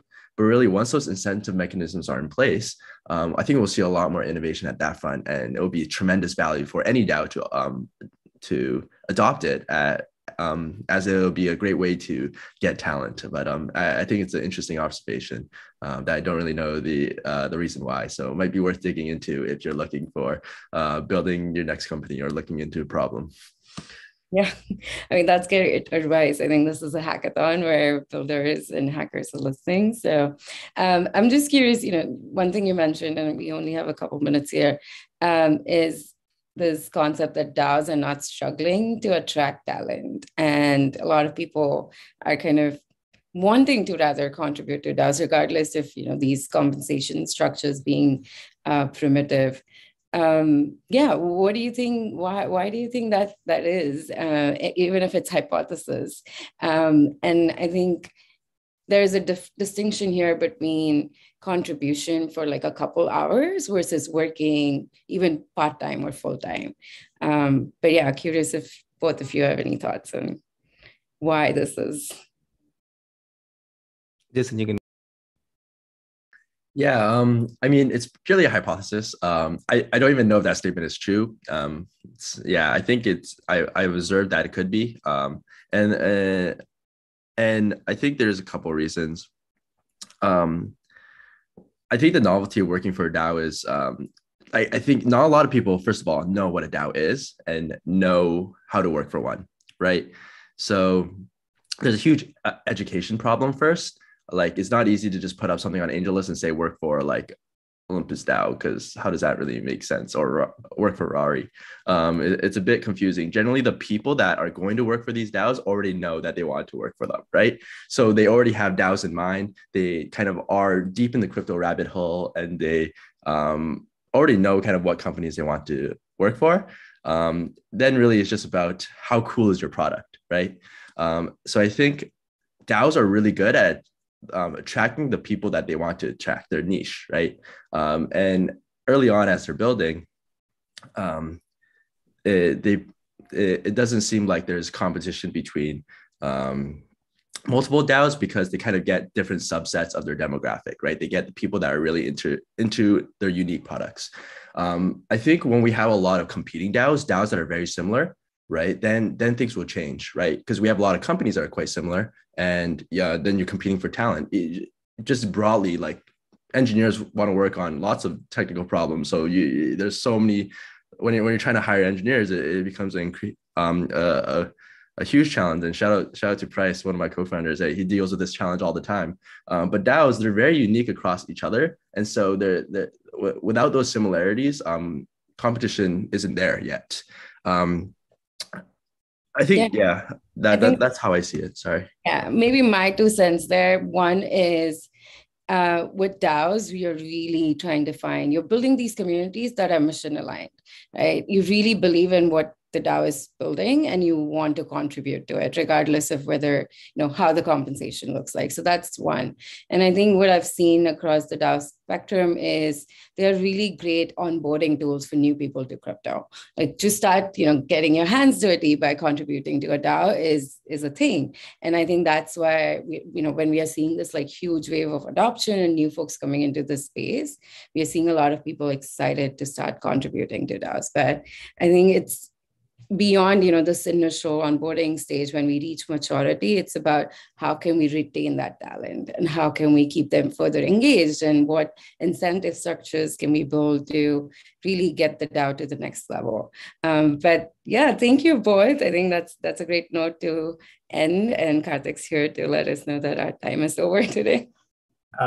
Well, I came here first to say this was an amazing chat, but it just happens to be that we're also at time. Well, thank you so much, Jason and Above, for those amazing answers, and Mansi for moderating. This was a really good discussion. I feel like we need to have another one where we just talk about all the complaints we get for working at DAOs and how do we solve them from all the tools that all of us are building. So thanks again. Thanks for having us. With that, we are ready for our next panel. So the next one is a talk I'm super excited about. We want to talk about everything that's happening with memberships and NFTs and how we can make working with DAOs or just make memberships more collaborative, open, and just rethink a lot of that. So for this talk, we have Brian Flynn from Rabbit Hole, Mike Dudas from LinksDAO, and moderating this will be Julian from Unlock Protocol. And I'll just welcome all of them here on stage. And without further ado, I'll let you all take it from here. Great to see all of you. Hello, friends. Hello, everyone. Hey, everyone. Nice to meet you. My name is Julian. I'm the CEO and founder at Unlock Protocol, a protocol for membership that uses NFT. So that panel is pretty much on topic for me. Maybe we'll start with a quick intro as well from Mike and Brian. Which one of you two guys want to take it first? Mike, you got it first. I'll come after. All right. Hey, Mike Dudas.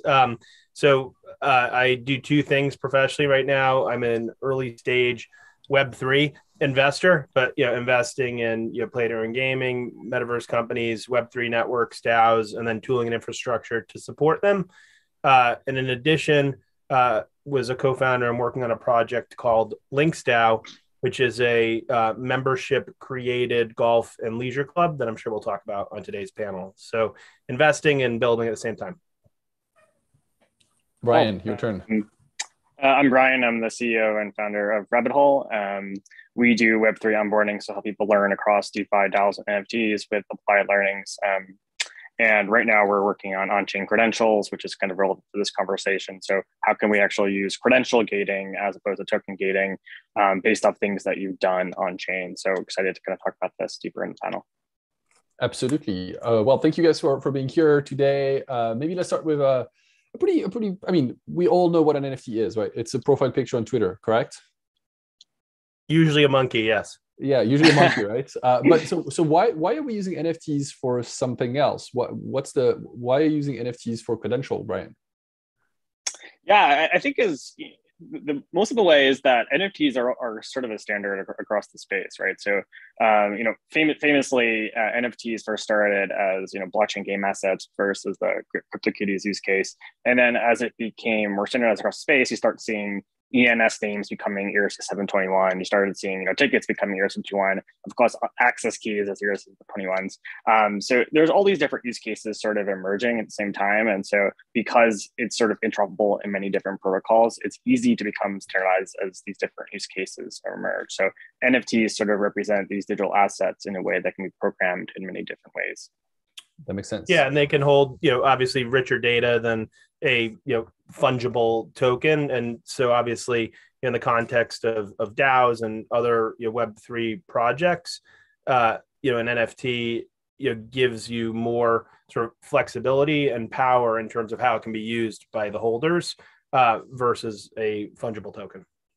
100%. One thing that I would add also is that the idea that an NFT is non-fungible is actually more natural. Like even a lot of the fungible things that we can think of like currencies eventually turn to be sometimes non-fungible, like Bitcoin tainted coins, the one that are used for scams, for example, are very much non-fungible. You can try to bring them back on Coinbase and you're gonna see how fungible they are or non-fungible they are. So I do think that in practice, when we think about NFTs as just monkeys, we're seeing the tip of the iceberg or the tip of the monkey, I guess, which is not the best part of it. But anyway, cool. So Mike, what's other examples? So you mentioned the LinksDAO, obviously golf courses and leisure club. Do you want to tell us a bit more about that? Yeah, so basically the concept, basically the preamble would be that, so the term or the acronym DAO by definition stands for decentralized autonomous organization.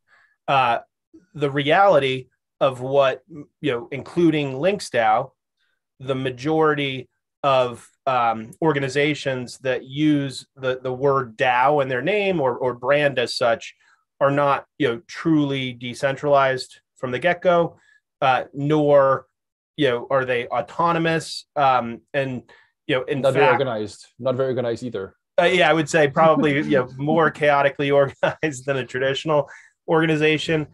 But I would argue that's okay, and that it's more about the air quotes DAO, and I can't wait to actually debate this with Brian, but the air quotes DAO aspect of what again NFTs, and so basically Links DAO, what Links DAO is, and I'll use this as an example to describe what an air quotes DAO is. So basically, we are a global community project where the promise is we are going to buy a golf course, and that's the first objective, and then it will be community governed. Anybody can join from anywhere in the world. We would love, by the way, for it to be community owned, but because we did a fundraise of NFTs, without KYC, we cannot give folks ownership of the ultimate asset, or it would be an unregistered security sale. So effectively, what we've done via Links DAO is we were able to raise money from folks anywhere in the world for a common objective, similar to Constitution DAO, which was an inspiration. And then via ownership of the NFT, folks have the ability to govern. So in other words, they can vote on proposals about what this golf and leisure club should look like, membership rules, location, architect, how the money in the treasury that we raise should be spent, things of that nature. So they have some power. Now, they don't have a legal right, however. They're basically an advisory board that a separate entity, Links DAO Corporation, listens to. So it's effectively like having an advisory board. And by the way, if we don't listen to them, and this is very similar to how Bored Ape Yacht Club worked, the entire thing falls apart, okay? Because they don't have trust in us as the team behind the project to deliver what they want. So, there's sort of this symbiotic relationship between the two, and the NFTs give people the ability to vote and then the ability to purchase a membership in this club. So it's kind of halfway between Web 2 and Web 3, but it's not truly a DAO. So is it basically one NFT, one vote? Is that what you're describing here? Yeah, there's two classes of NFTs. One has one NFT, 4 votes, and this is the beauty of NFTs. They can hold metadata, and they're basically more robust than a fungible token. Mm-hmm. The others have one vote, per holder. Okay. So the goal of what we're doing is we're saying, hey, true DAOs are imperfect today and frankly not realistic for achieving very complex things that require great organization, particularly when there's a real world component. We're going to sort of straddle the Web 2 world and the Web 3 world. And there's valid criticisms of that, but that's kind of the approach we've taken to bring sort of new people into the space, try to educate them and get them involved, vote on chain, and do exciting stuff like that. Okay, that makes sense. Brian, I want you to give it a little bit of description as well as what you call credentials as NFTs. Can you tell us more about that? Yeah, sure. So very simply, there are kind of two types of on-chain credentials. There's soul-bound NFTs, actually non-transferable NFTs, and there's verifiable credentials, which are about using DIDs or decentralized identity to have cross-chain credentials that can potentially be either off-chain or on-chain. So in our specific case, we're using soul-bound NFTs. And really what that does is saying, it takes a bunch of input data. So in our case, a bunch of on-chain transactions of saying, hey, you've done these 3 different DeFi interactions, say whether it's swap on Uniswap, lend on Aave, and maybe create a Yearn strategy, and say our output is this on-chain credential that represents that you have sufficient knowledge of DeFi. Okay. And so that DeFi credential then gives you access to either different treasury DAOs that are trying to train treasury managers, or different smart contracts that are looking to see if you have an understanding of risk in some capacity. And so that's a lot of what we do, is issuing these credentials when people getting into the space, and then working with partners to find these integration partners. So let me ask you a question. If it's on chain, why even create the NFT, right? I guess if it's on chain, I could just verify that you indeed, purchased the thing, swapped on Uniswap, or create a strategy. Why do you have to create another layer in that NFT format, I guess? Yeah, so it's good for a standardization perspective, right? Okay. Saying this is the understanding context of what it means to be certified, that you have this understanding of knowledge that is then common throughout all the different Web3 space. That makes a ton of sense. And that also means that you could later easily add more criteria, whatever is like you've bored on Compound and you add this, and so without actually changing the certification process. Let's actually go one further. You said soul bound. That in my mind, that means that they're not transferable. Is that correct? Yep. So Mike, what's your take on that? Like, are the Links DAO membership transferable? What happens? Like for credential, it makes pretty obvious that transferring it wouldn't make sense because there's no guarantee that the person on the other side actually did go through certification. But for the Links DAO, are these NFT transferable? Yeah, so it's so I love what Brian's doing. We're small investors in Rabbit Hole, and very, very fortunate to be so. And to your question, I mean, it's obviously genius, and people identify, with the NFT and the credential and the badge. It's just easier. We need to be able to translate what's happening on chain into a form that people understand, and Rabbit Hole is doing that brilliantly. With the NFTs that we have sold and that members own, the idea is that they have to be transferable because ultimately people, this is a club, people. So we believe for the club and in sort of this, anyone in the world can join concept, people may want to freely leave, freely join. If they're non-transferable and there's no market or ability for people to leave and come and leave as they wish, it's extremely limiting. So I'll give you an example. Like, we think this is an improvement on existing membership models. If you want to join a golf club, in many places today, the initiation fees are literally in the $50,000 plus range, some into the hundreds of thousands of dollars, not accessible to people, and you lose the money. It's money out the door. We believe this is an improvement where, hey, I may want to, purchase the NFT. That's my initiation fee. Then I join the club for a year or two. When I'm done, I can then sell that to somebody else. So there's enduring value. And that's a novel model that really hasn't existed before. And so we believe that if you don't have those transfer rights, one, it makes it certainly a less attractive model to folks, and frankly, we think less valuable in the long run for members. Mike, I have a quick question for you on that. Is there a secondary market right now for memberships, or how does the liquidity look like? Yeah, so we don't encourage it. In other words, like, our goal here, and people ask us, for example, the price of, Links DAO NFTs, like, you'll never see me talking about this, publicly. The goal here is not, price appreciation through talking about it. So yes, there's a secondary market. We don't link to it from our Twitter, from our website. Our goal is not to have people resell these. And frankly, we have, I think, fewer than 200 out of now 9,090 listed, and we're delighted. And we have 5,300 unique holders. We actually want that to raise. We want it to be as close to 1-to-1 as possible. That's the mission. You know what I mean? This isn't like a PFP project where we want people flipping and make tons of money on secondary royalties. I think that's where the membership model moves. And as we start to get things, like this Pool Suite Club and these different membership clubs, but the onus is on us to deliver value. And our members don't, they're on us every day. If we try to do things that are non-core, that don't tie to delivering a golf course, these people aren't here. This is what's cool about these membership and utility-based NFTs. They're not here for the flashy stuff. And if you're in our Discord, they complain like heck if we're spending money that's not targeted on what they believe that they purchased. So what's interesting here, just to rephrase what you both said, is like basically NFTs, as you said, like if you think about the profile picture on Twitter, kind of pointless. But here you have two types of NFTs, one that are transferable, the one that Mike does for the DAO, for the Links DAO, and then some that are not transferable, some that are purchasable. I assume the NFTs from the Links DAO were purchasable. The credential, I hope they're not purchasable. I cannot show up with a ton of money and say, hey, give me the credential, even though I've never done these things. So we already have a distinction here. There's another kind of interesting aspect. Some NFTs have expiration dates, and that's specifically the case for Unlock. Is that one of these two? I mean, and the purpose here is obviously to say a certification might be just time limited. If you're thinking about like, a doctor, you need to, get relicensed every 2 years or every 5 years, or even a driver license. Like, it's a certification that I can drive the car.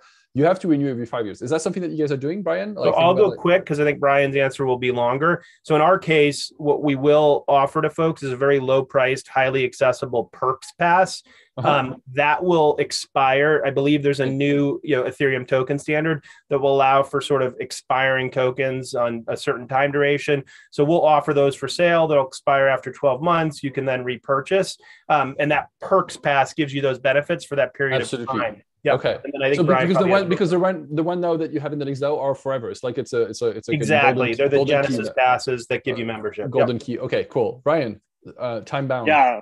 So in our case, similar to how a lawyer needs to upkeep their credential every number of years, that's a good example. Yeah. We need to upkeep our DeFi NFT DAO credentials every few months, right? So the content underneath the credential is going to change periodically, and that is then voted upon by the community. So say a protocol gets upgraded from V2 to V3, which just happened with Aave, or say there's a new protocol that teaches some underlying skill better, there is a need to kind of rotate out the underlying content or on-chain tasks that are associated with the credential. And so every so often you'll need to get a new credential that presents that the latest knowledge into sort of what's happening. A new one? Can I lose my old one? Is it technically is it taken from my wallet if I basically don't have the It's a new one. Mm-hmm. Okay. So basically I have the first certification and then, now you've got the V2 certification that includes Aave 3. Okay, that's very good. Yeah. Let's talk about blockchains. Obviously, most NFTs are inside of the, let's say, Ethereum ecosystem, EVM ecosystem, even though most of them are on mainnet. Is that the case for both of your stuff, or are you guys considering other blockchain, other EVM ecosystems? Yeah. Ours is just Ethereum because we believe that for credits to be valuable, they need to be on the most decentralized chain, Ethereum. Okay. What about the Links DAO? Yeah, and so ours, was much more of a capitalistic. Hey, we need the funds to actually achieve what we're going after, and the money is on Ethereum. We didn't feel like we could raise the money necessary to accomplish our objective if we had done it on a different chain in January of this year. We didn't think the money was there on Solana, on Avalanche, on others to do a raise that was as successful as ours was. Okay, but I guess thinking about the future, when you said you're going to have this kind of perks pass. First pass, is that something that you would consider at that point? It's like, okay, cool. We would. So if the fees are in the rate, so let's just say that the perks pass is $150, chain, purchase, and the consumer base who's purchasing it, perhaps, they're not concerned, like these aren't because you're doing on-chain activities and things of that nature. If the pass, let's just say, is $150 and it would cost, $15 to $30 to mint it on Ethereum, that would be a difficult decision. We'd have to look at Polygon. But other than that, my preference would be to continue to keep all of these issues on Ethereum. That makes sense. Cool. Maybe another question, which I think is a fun one, around privacy. So I guess in the context of credentials, there's no such thing as privacy. I want people to know that I'm certified.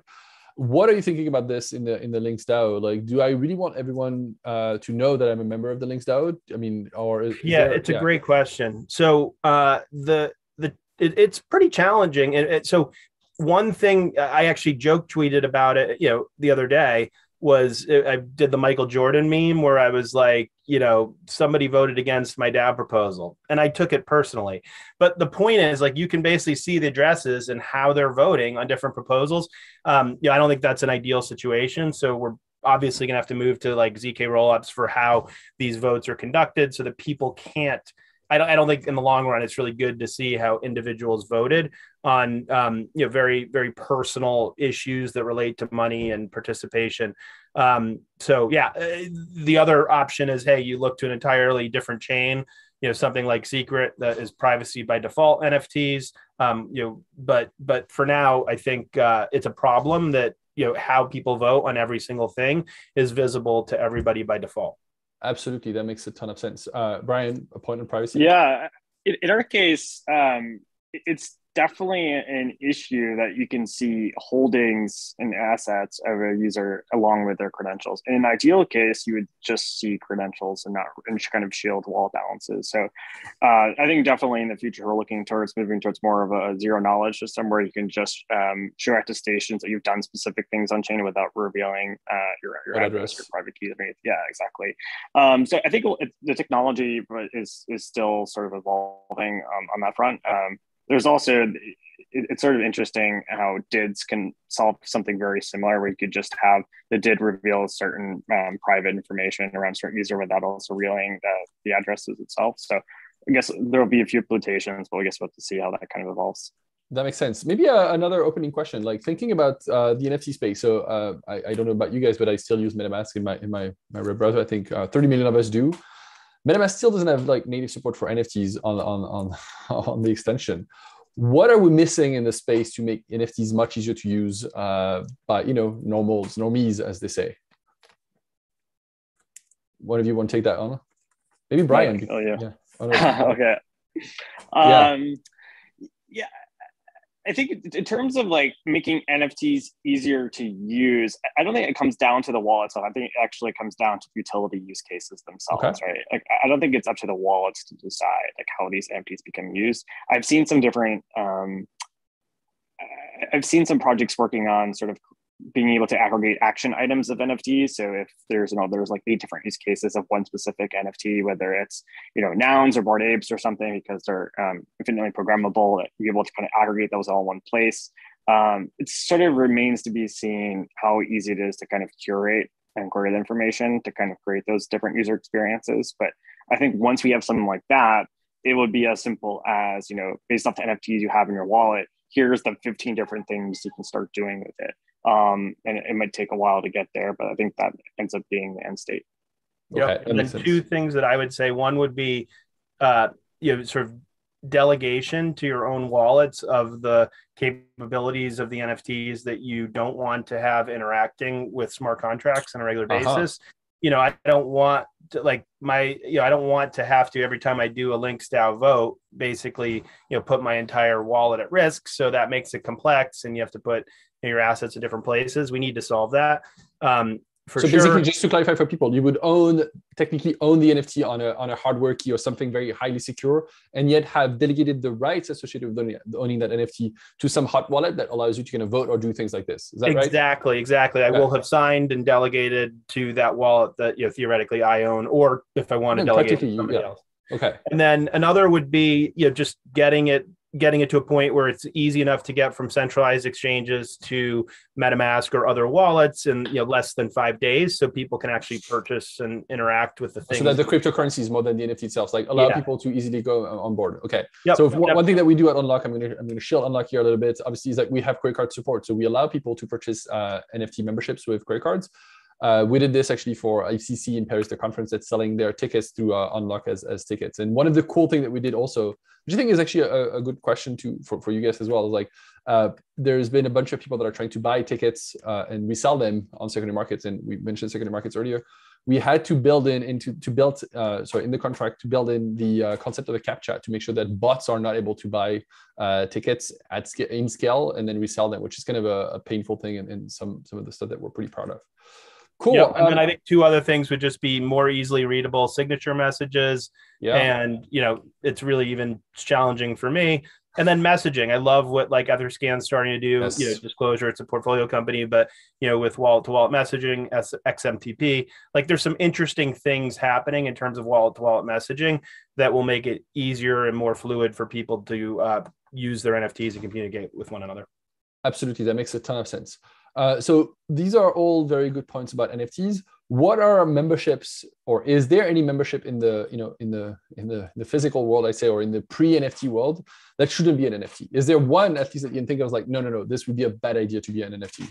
Can you think of one, or no, they should all be NFTs? Yeah, I mean, for membership specifically, when it comes down to the individual's talent or ability, those are the things that shouldn't be NFTs, because it doesn't matter about sort of their net worth in some case, but more so them as an individual. Mike, actually, you might have some thoughts on this. I'd be curious how, in some membership clubs, they do a bunch of interviews, to figure out what type of person you are, if you kind of very exclusive one, especially very exclusive ones. Yeah. So like, how would in Links DAO case, if you just buy a membership to be part of it? Like, is there usually that kind of bypasses the interview process? So I think we've punted like down the road some of the complexity of what you're talking about with real world memberships. Like, in a utopian world and the way that we've presented it, anybody has access, but clearly before you join a Links DAO physical club, there has to be an element of doxing to some extent, and safety is paramount. We can't have criminals like walking around the golf course. So we definitely have some dicey things that we're going to be working through over the next 9 months before the club opens. So I would think that, things that involve, to your point, like background checks are essential, but couldn't these be NFTs as well? Like in some way, I mean, I know there's a ton of companies that for sure. We're just not there yet. Yeah, exactly. Yeah. So these are credential. Yeah, I'd love like the clean background check credential, and that should be easily done. And the great credit score credential, like, that could be easily done. But it just hasn't happened yet. And the benefit of this is like now it becomes composable. You can actually easily say, hey, my Links DAO NFT is only working if I am wearing a tux, and the wearing a tux is an NFT itself in some way. Yeah. And so anyway, like I would say, there's no rush, like to the original question, to turn traditional membership clubs into NFT clubs. Like, let's be honest, like even us, like we haven't bought the golf course yet. Like nobody's actually delivered on the utility that we're promising. I feel like there's some I would say FWBs they've been around longer. They've had great events. I'll tell you, if CC has using, tickets as NFTs, as memberships, that's the thing, right? Like you at some point could unlock Although they've been harder. Like some of these NFT tickets, like I couldn't even figure out how to get into the damn thing. So, a lot of this stuff doesn't work yet. Yeah, but it doesn't work for everyone for sure, but it does work in practice. Like that's been delivered. Like it's not, when you say the golf course isn't bought, like yes, but the tickets to the conference did happen and was there, right? So right. There have been bad executions of it's still tricky and not as clean as it could be. But yes, for sure, it's some of them actually already exist. And Brian's credentials are real. Like it's not like there's no, it's real, I guess. Can we touch on the token gating element of FWB? So I think there's an interesting debate to be had whether the token gating aspect of fungible tokens versus NFT gating NFTs make more sense. Mike, you probably have a lot of thoughts on this. So the token gating one is really, so a couple things. One, token governance is difficult because it separates the actual NFT holder from the token holder. Could just be a trader or a whale. The challenge with fungible token gating to events is that the price is really volatile and rising. Like it's not perfect. You know what I mean? So there's a lot of problems that haven't been solved with event-based and membership-based fungible token gating. So that's why we chose not to do it at this point, frankly. And these problems actually existed in previous world. Like if you go to a very popular concert, the tickets are all being sold in 5 minutes, whether they're NFT or not. You have the same problem with scalpers that are buying them and selling them at the door. It's these problems are not were not invented by NFTs. I think one of the things that a lot of criticism that happened in the NFT space right now are problems that existed before that are just obvious with NFTs and maybe actually have a better way of being solved in that scenario. It feels like the scalpers issue on tickets is something that has existed for as long as tickets have existed at this point. And with NFTs, we actually have ways to say, hey, using linking credentials, like, hey, okay, you want to buy the ticket to whoever is the latest singer of the moment. You can only do that if you have their NFT to unlock their music over the last 6 months. And so that's a way to ensure that only fans are actually buying the tickets and not just randos, basically. So I think the big things that shouldn't exist, like a traditional fan club where I'm just putting a little bit, like, so the problem with selling NFTs for memberships is that they're forever, right? And I just think you're going to see a lot of people, in most cases today, the promise is you're buying the thing, it's forever. You've paid X and someday somebody else it's transferable to. We talked about the fact that we'll have, subscription based and perishable. But like today, I think there's a lot of people issuing NFTs for their metaverse world and their this and that who do not realize the obligation of like, look, I'm going to have this fan base that, in this community that put money in that's going to just expect that they're owners and not just customers, but like owners that expect delivery of some service forever. A lot of people are going to run into trouble with that in my mind over the next couple of years. 100%. I think that's one of the big challenges around NFTs is like a lot of the misconception and kind of the implicit lies, I'd say, of stuff that was, hey, this is the way it works. Like in practice, I'm sure these things 10 years from now, most of them will actually not honor any of the thing that they said they would do or any of these roadmaps in that scenario.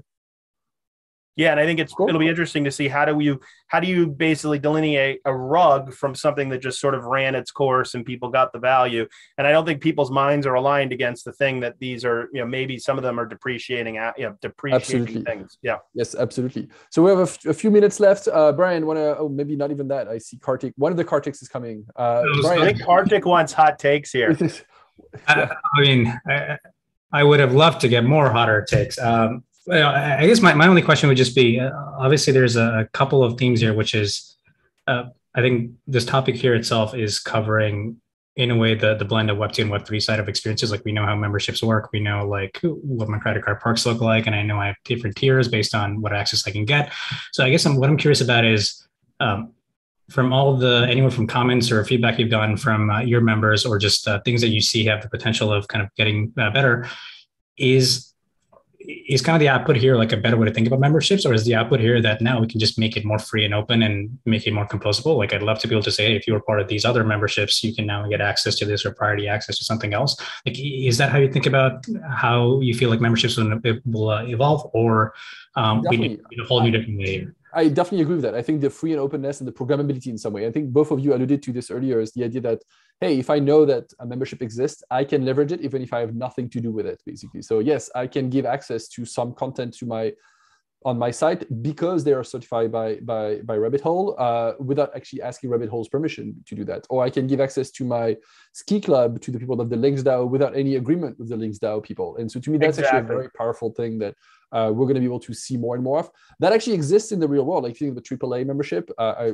recently learned that most restaurants that offer AAA discounts actually have nothing to do with AAA. Really poor version of that would, like, you get to transfer air miles with a massive hit on the actual output, but yes. Absolutely right. Yeah, exactly. So it's kind of interesting that permissionless and that decentralization in that world enables a lot of different new patterns and use cases that I think we're going to see emerge. I mean, we've already started to see emerge.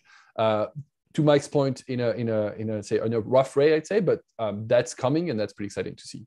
Yeah, I would just say typical partnerships you work in, they're harder to execute in a DAO environment for us, because how do you coordinate all these people? Who approves this stuff? It's really freaking hard.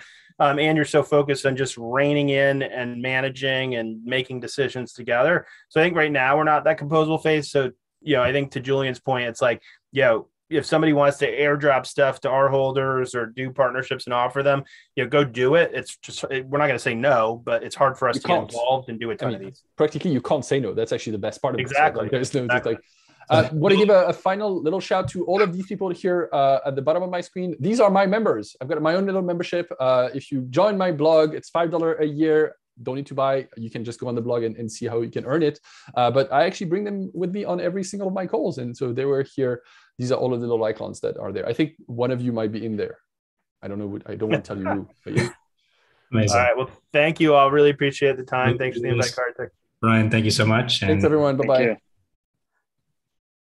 All right. With that, we are ready for our next talk. And this one is all about governance and participation. Of course, this is a whole event around how do we make it easy for us to contribute to and manage DAOs at different scales. So there's a lot of people working on toolings for the hackathon, but there's a lot of other aspects to this thing, whether they're social or purely technical. And we're going to have an amazing chat about all these things here. So with that, I want to welcome Ivan, Will, Kaido, and Dan to kind of take over here. And Dan will be the one moderating this thing. So I'll let Dan introduce himself and then get us started with the rest of our speakers. So welcome. Hello, welcome. All right. Excited for the chat today. Can everyone hear me? Mic check. Yep. Good. We're all good. So quick intros. We've got a great panel today. We've got Kaido, he does research. He researches incentive design at Llama. He does a bunch of things. I mean, tokenomics with VitaDAO and LabDAO, redelegation at Interchain, which I actually don't know what that means, but it sounds interesting. And just generally a GigaBrain writer. So welcome, Kaido. We've got Ivan, he works at Gearbox Protocol, Composable Leverage Protocol. Welcome, Ivan. Nice to have you. And then Will, who's a founding member at Developer DAO. And I am Dan. I'm a product manager at Orca Protocol. So welcome, gents. Thank you. Good to be here. Awesome. So the conversation today is governance and participation. We're going to chat about governance. We're going to chat about participation. I would love to just start off with defining governance super quick. So I'll actually start with Will. What does governance mean to you, and maybe a little more tactically and contextually, given your experience in Developer DAO, what does it mean? Yeah, absolutely. Appreciate being here. Thanks for ETH Global and everything, everybody that's put this on. So Yeah, governance, man, what a topic, right? It's like if you search like define governance, it says like the act of governing, and you're like, okay, cool, this is awesome. But no, the way I think about it is, establishing and enforcing rules for protocols and or social groups to follow. And so, really, at the end of the day, it's an attempt to coordinate, whether it's efforts or financial assets or whatever it is. That's really how I think about governance. And you asked a question about developer DAO. So a little context: developer DAO is a social/service DAO, where our mission is really to enable a new wave of Web3 developers and to build public goods. And so, really for us right now, as we're beginning to build out public goods, so much of our activity is social activity. And so with that, the issues in governance we're having right now is how to enable activity from participation, get people involved, build reward mechanisms and incentive mechanisms that incentivize the correct behavior. And so really kind of that's what we're focused on today. And I'm excited to talk more about that, and then also talk more about governance of existing protocols and kind of the DeFi space and some of the other topics we have on the agenda today. Nice. I love that. So speaking of incentives, Kaido, I know you do a lot of research here. So like, where do you even begin when you think about how to incentivize contributors within DAOs to kind of drive governance forward? Like, what's a framework that folks can use to kind of think about how to incentivize, who to incentivize, what types of actions to incentivize? Like, where do you start with that, Kaido? Yeah, I think that's a great question. And first of all, hello, everybody, Kaido. And I'll give my honest answer. I don't think there's a framework. We're all, I think, crossing the river, trying to find where the next landing step is. But I think there are a few questions on incentive, which is, like, we talk a lot about like incentivizing contributors. I think what just going on top of Will's point, I think it's also responsibility is also very important. As in, so that means if something goes wrong, someone has to answer for it. And I think this lack of responsibility it's also a problem. I would say it's also sort of in the incentive design. You cannot just have positive incentive design. You also need some kind of like slashing mechanism per se. So I think generally you can start with, those two buckets. I think when somebody does something good, and that's based on the protocol you're thinking about, something happens, right? That's on the positive incentive. A negative incentive is something goes wrong, who's there to answer, something about, like, no matter it's slashing it or it's like, do you resign, these different mechanisms. So I think once you start there, then you can optimize protocol by protocol. So for example, for a DeFi protocol, then there's a lot of positive incentive. For example, like you have to write proposals, you have to do risk parameter adjustments, you have to study the protocols that are being proposed, et cetera, et cetera. And on the negative side as well, I think that's currently not really thought of at this point. And for a social token project, right, it's completely different, another dynamic. Sometimes, these people come and go. So do you want to incentivize long-term behavior, or do you want to incentivize short-term behavior? How do you reflect it in your payment or even messaging to the community? And those are also very different. Just to give a quick example, there's a very interesting organizational design or incentive structure called the orbit model. This is more on the open source side. It's not strictly to blockchain. I think basically it thinks community or community development in a linear fashion, but in this linear fashion, the size of community grew and drops, and therefore your incentive shouldn't stay flat, right? So you should adjust accordingly to this kind of outside forces. And how do we think about that and implement that into the real world would be very interesting. I'll leave it there. I can't go on for too long on this.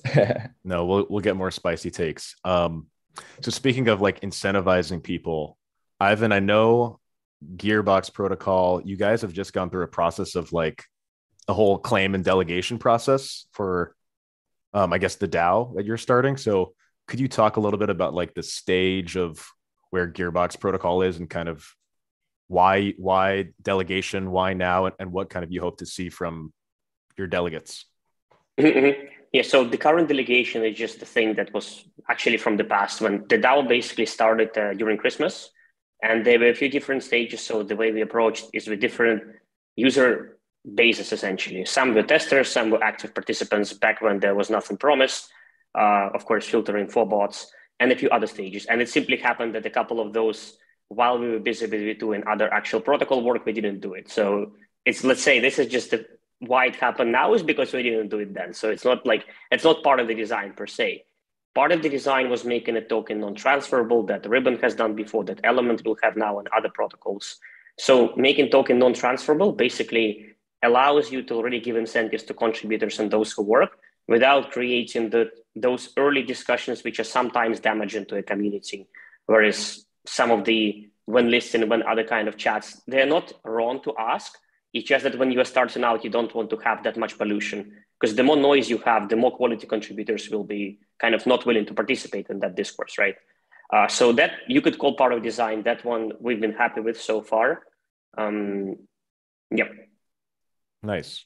What do you hope to see from the delegates for Gearbox Protocol? And are there other roles that'll play, that'll kind of be active in your governance besides delegates? Good point. So our governance is for now just snapshot. So it's off chain, nothing too fancy. Let's say it's not governed alpha yet with a few groups or committees. So it's very like mellowed down for now because protocol is early enough. And that's what most protocols do. It's a fine thing, seems to be nowadays, especially in DeFi. For now, the delegates is just that we have like a 2% total supply quorum, whereas of course the DAO usually has 50%, right? So if you're talking about circulating, that's like 25% or so. So the quorum is not too low. And in case you want to push some things, let's say apathy in governance is a thing that probably will never go away anywhere. You can try to manage incentives, but it will always be like, it won't go like this, right? It will likely stay like flat and go down. So I don't consider it cool that if you push like small proposals every week or so, it just governance dilution. People constantly like, okay, what are we going to wear today? What are we going to eat for lunch? You know, this kind of thing completely kills the attention of people. So delegates are there to just make pushing quorum easier. And of course, those delegates are the only ones working. And if we are talking about more broadly about governance and inclusion and making everybody participate, once you really look at how many people in a given DAO, whatever its sizes, are working, you will always be like, let's say a small DAO within 10, right? A bigger DAO, maybe 50 at best, right? The others are just discussing and talking. So it's not that you have to optimize towards really making those people vote. It's just that the system should be open for them to enter, for them to participate. There has to be accountability, but you shouldn't like make the system, I think, where you're cramped essentially for moving forward. So it still has to be pretty, let's say, standard and movable, basically, instead of having too many complexities. Yeah, I'm gonna keep digging with you a little more because I wanna get some we'll get some spice here. So for your delegates, what sort of participation do you expect from them, right? If they are supposed to represent the average token holder and kind of amplify the voices of individuals, like how do you make sure that they're incentivized? How do you hold them accountable? What sort of participation do you expect? Because we've seen in the past that delegating in itself is not the solution. Like there's other mechanisms, right, to kind of make delegation work. So curious how you think about like making sure delegation works for you guys. Yeah, great point. So I always try to stick to a rule that in any community or let's say any workforce, there is always 90% of people just doing kind of jack shit, sorry for the word, just doing nothing and just saying blah, blah. 9% are like involved, but they're like not 24/7, right? They do things, they're cool, they're around, they want incentives, perfectly fine. And the 1% are the devs and people who really work and don't sleep and like work on weekends. It's a fine split. If you try to change it, I don't think you will really change the numbers that much. But it is important that every group is felt, let's say, their own place in a community, right? You don't want to alienate any one of them. So for the 90%, they just have fun posting stickers, memes, discussing something, and just being general in the community. That I think applies everywhere in Gearbox as well. 9% and the 1%, that's where the split is. So that's where the difference is between actually a working contributor member and the one that jumps in and out sometimes. So I would say delegates in any community, in most communities, I'm very much generalizing, so happy to hear some fighting back, you know. But let's say the 9% are the ones who would perfect role for delegates, because they don't do 24/7 work, that yet they are on top of things. So that's a great group. And the 1% are, let's say, the devs and people who actually work. So our delegation so far showed that because that 1% is the most active in communities and delivers the most, people actually delegate to them the most, right? In which case, without even forcing some form of a committee being responsible, people delegated to a committee. So without like putting boundaries in place, it ended up being centralized in that way, which it would have been anyway. If we made like synthetic style committees, which are like rolling or with element structure, it's more or less the same, of course, broadly speaking. So delegates, we thought of doing some incentives for them. And then we looked at how many possibly delegates there could be. And as soon as you announce some incentives for delegates, even if you make it as such that they have to make some forum posts, what you're going to get, airdrop hunters are going to make dummy posts saying, I'm all for the great future and things like that. So not a good idea. If you say you have to participate in at least 80% of the votes, well, people are just going to be dummy clicking on snapshot, which doesn't really result in much. So probably when incentivizing like this social positive behavior, honestly, I think the best one I've seen work so far is where a core team or DAO or structure, they have like good intentions and good faith essentially, and it's a retroactive distribution after some time. So you can do periodic retroactive distribution, like for example, Optimism does. And that way you are less likely to be gamed. At least that's the one I've seen work the most so far in other DAOs as well. Again, very much generalizing. Yeah. Happy to hear what you guys disagree with. Well, yeah, I was going to say, I don't think I'm going to disagree with much because like you said, you kind of described the power law distribution, right, of activities where most people aren't going to contribute. And so the thing I would say is, especially for somebody who's listening that might be participating in the hackathon or something like that, is build tools that like let us continue to experiment with these things because it gets back to the incentive problem. Just like you said, it's difficult to incentivize exactly what we want, right? It's like, it's tough to say, we want good delegates that act in good faith for the DAO, but then it's like, if you get pressed to define that, it gets harder to define it. And so you can't put it in rules that lead to that action being incentivized in a objective way. And so at the end of the day, we've got to continue to experiment with different things. And one of the things too that I think about a lot is from a DAO standpoint, DAO is such a generic term, and I think it's the right term to be using right now. And I think all of the things we're doing in the ecosystem to kind of start at that base level is that's where the activity should be.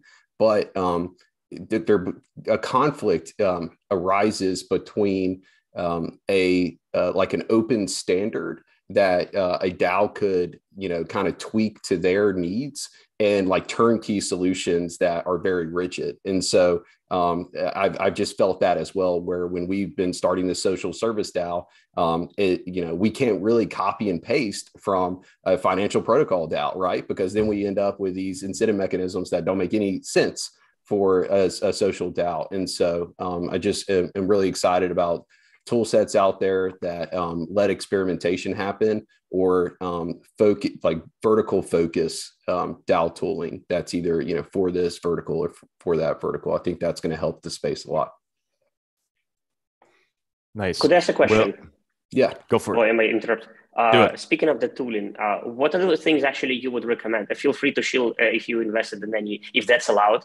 I'm just curious, like what tooling you guys, since you've been in DAOs for a long time and you summoned a few, what tooling have you been comfortable with?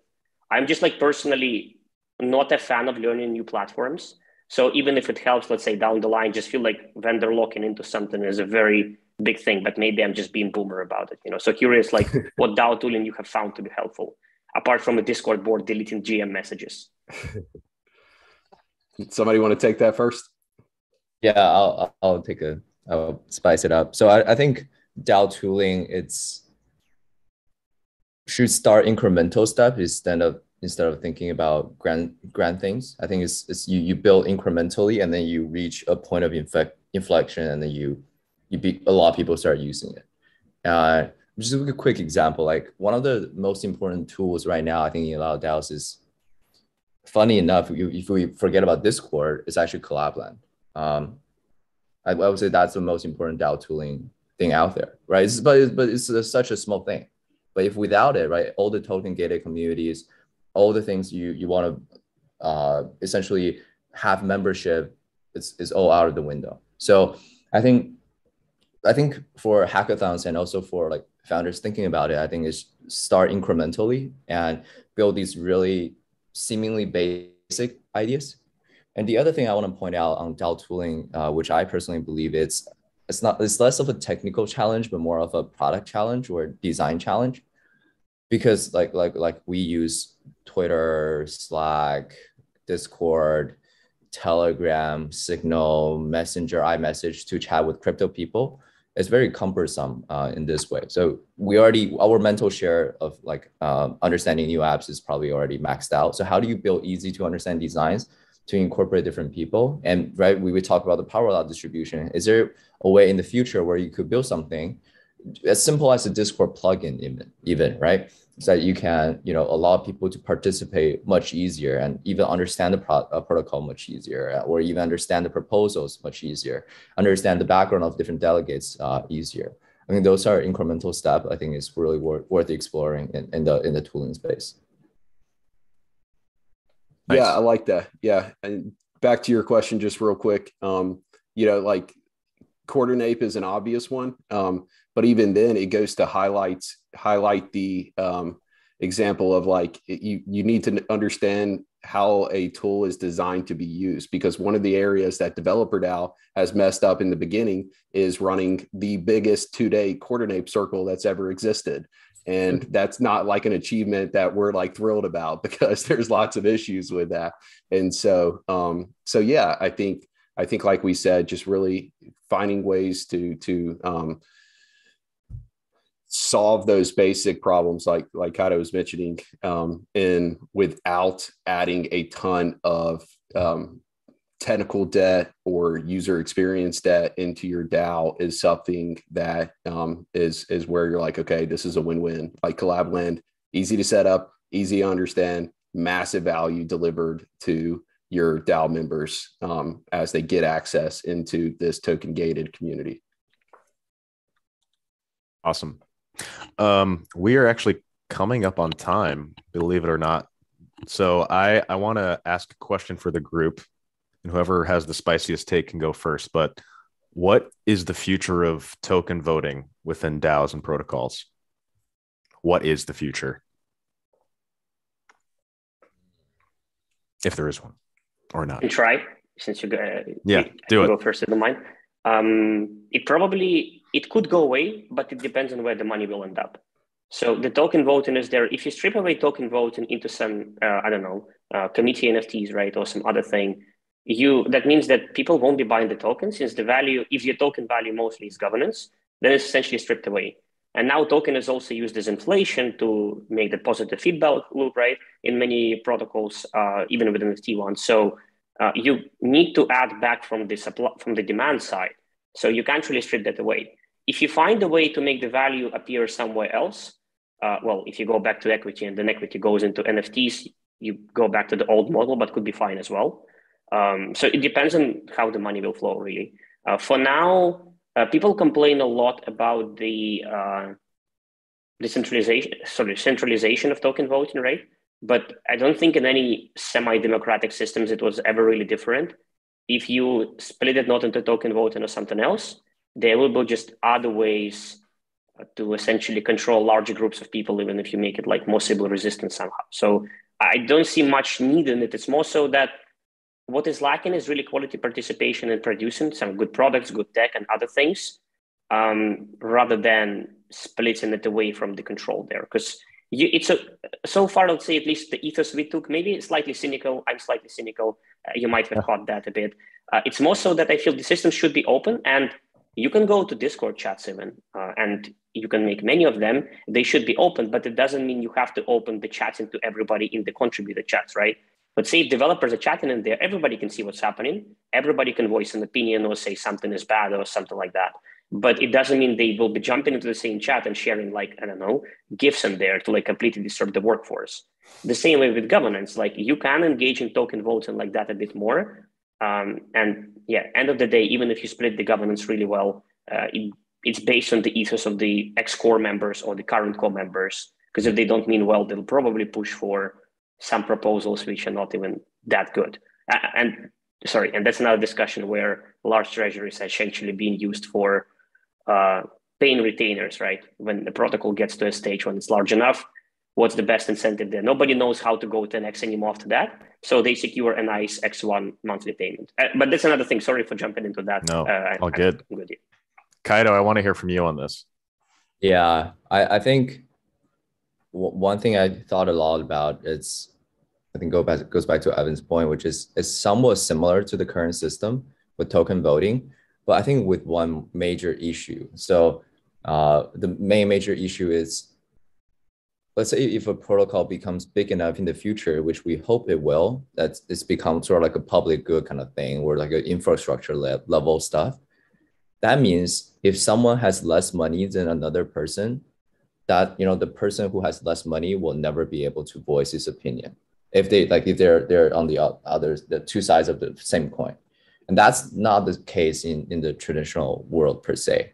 So because right now, I think we're trying to use the governance model for companies to use on these like really infrastructure layer protocols, such as, you know, Curve, Compound Aave, right? If you want to digitize the entire world, right? Those are very fundamental stuff. So I think that's the worry I have on that. And you can see that sort of playing out in the current landscape where, you know, just 3 projects can get together and kind of dictate a large chunk of, like, you know, base layer projects emission going where, and, you know, achieving their own agenda in some way. I think when this is a kind of model, I think when it's going good, it's going great, right? But if some disagreement happens, or someone even maybe not like trying to do malicious things, just like their idea may not be, you know, really well thought of, then you can have like really catastrophic failure mode introduced to the entire system. Yeah, so that's kind of my thinking on token gated. I actually, on voting, I think probably the most thing I like the most is probably some sort of token voting, and also you have the optimistic approval. This shout out to Dan's Orca design, like the different pods, and with veto power across. I think it's a lot more interesting, where it goes back to Ivan's point, right? You don't let your token voters vote on a project like every 2 days on proposal. That's just like not possible. You do it in an optimistic way that you let it pass, but if there's some major disagreement, people can still shut it down. Thanks. Yeah, and thanks for the shell. I'll disclose Kaido's not an investor in Orca, but we appreciate that. Will, curious, because I don't think developer DAO, you guys don't have a token, you have NFTs. So like, curious, yeah, we're working on it. How you're managing that. Yeah, absolutely. We are working on a non-financial governance token, and so that's going to be coming out in the next kind of 60 days. And one of the things, you know, we always think about is you know, like how separating incentive from governing power and financial compensation. Like, are we developing protocols that generate revenues that we can then distribute out to contributors in addition to governing power inside of the DAO? Is that something we can do? How can we closer sync the activity that's happening to the incentive reward? So like retroactive incentives are safe, but they basically, it's like, hey, come and work with us. You don't have a boss, and we have a plan to have 5,000 people vote to reward you in 60 to 180 days isn't like the best pitch to get a ton of activity. And so how do we shorten that time period and better sync activity together? And so those are things that we're thinking about.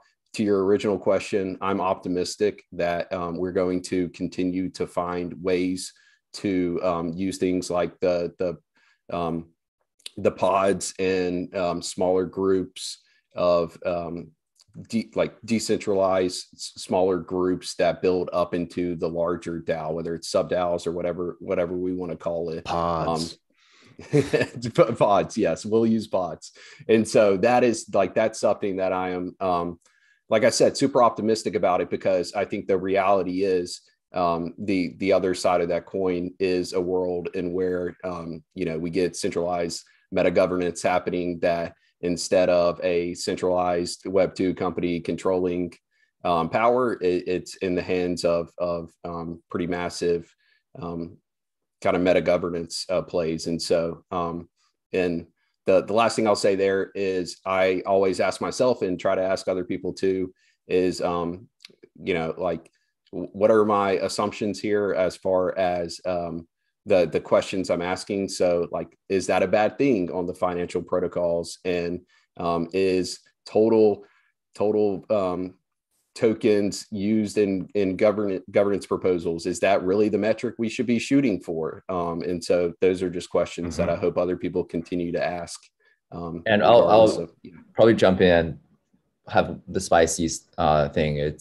I really like BAYC's governance roadmap. As in, you start with NFT, you have more NFT, and then you have a token. I think thinking from like a community dilution standpoint, branding, and also like just retaining talent, I think that's something even more than just NFT projects could use. Yeah, if you tell me 6 months ago I would be liking BAYC's governance, damn, really wasn't ready for that. I think that's more food for thought for everybody as well. Must have been a fat airdrop, sir. Yeah, exactly. We're getting close on time, so just to recap, we've talked about what is governance, incentive design, DAO tooling, token voting, Kaido shilling Bored Apes to us. And yeah, maybe we just end with everyone, like what are you excited about with your specific kind of protocol or DAO or projects you're working on? Maybe start with Ivan. Finally raising the limits on the accounts and the TVL. That's probably how those went into voting now. Thanks delegates for pushing quorum in like 2 hours or something. So it is working. We'll see how it works in a few weeks, but yeah. And then after that, probably looking forward to ETH Global actually in Amsterdam. So very much looking forward to it. And after that, V2. So essentially a lot of things to do, a lot of products to build, and hope you guys, if you use them, you won't be liquidated wrecked too soon. Sweet. Will? Yeah, excited for our governance token launch and pretty aggressively trying new things and sharing that with the community and kind of seeing what happens. Nice. Kaido. Yeah. I'm interested in decentralized science funding. So like Gitcoin, I think their governance model, how it relates into the entire ethos and how do we spread that ethos and incorporate into different other projects, I think would be really, really interesting. Very sweet. I'll do the honors and ask Dan. What about you, Dan? What are you looking forward to? Oh, thanks. I'm gonna shill.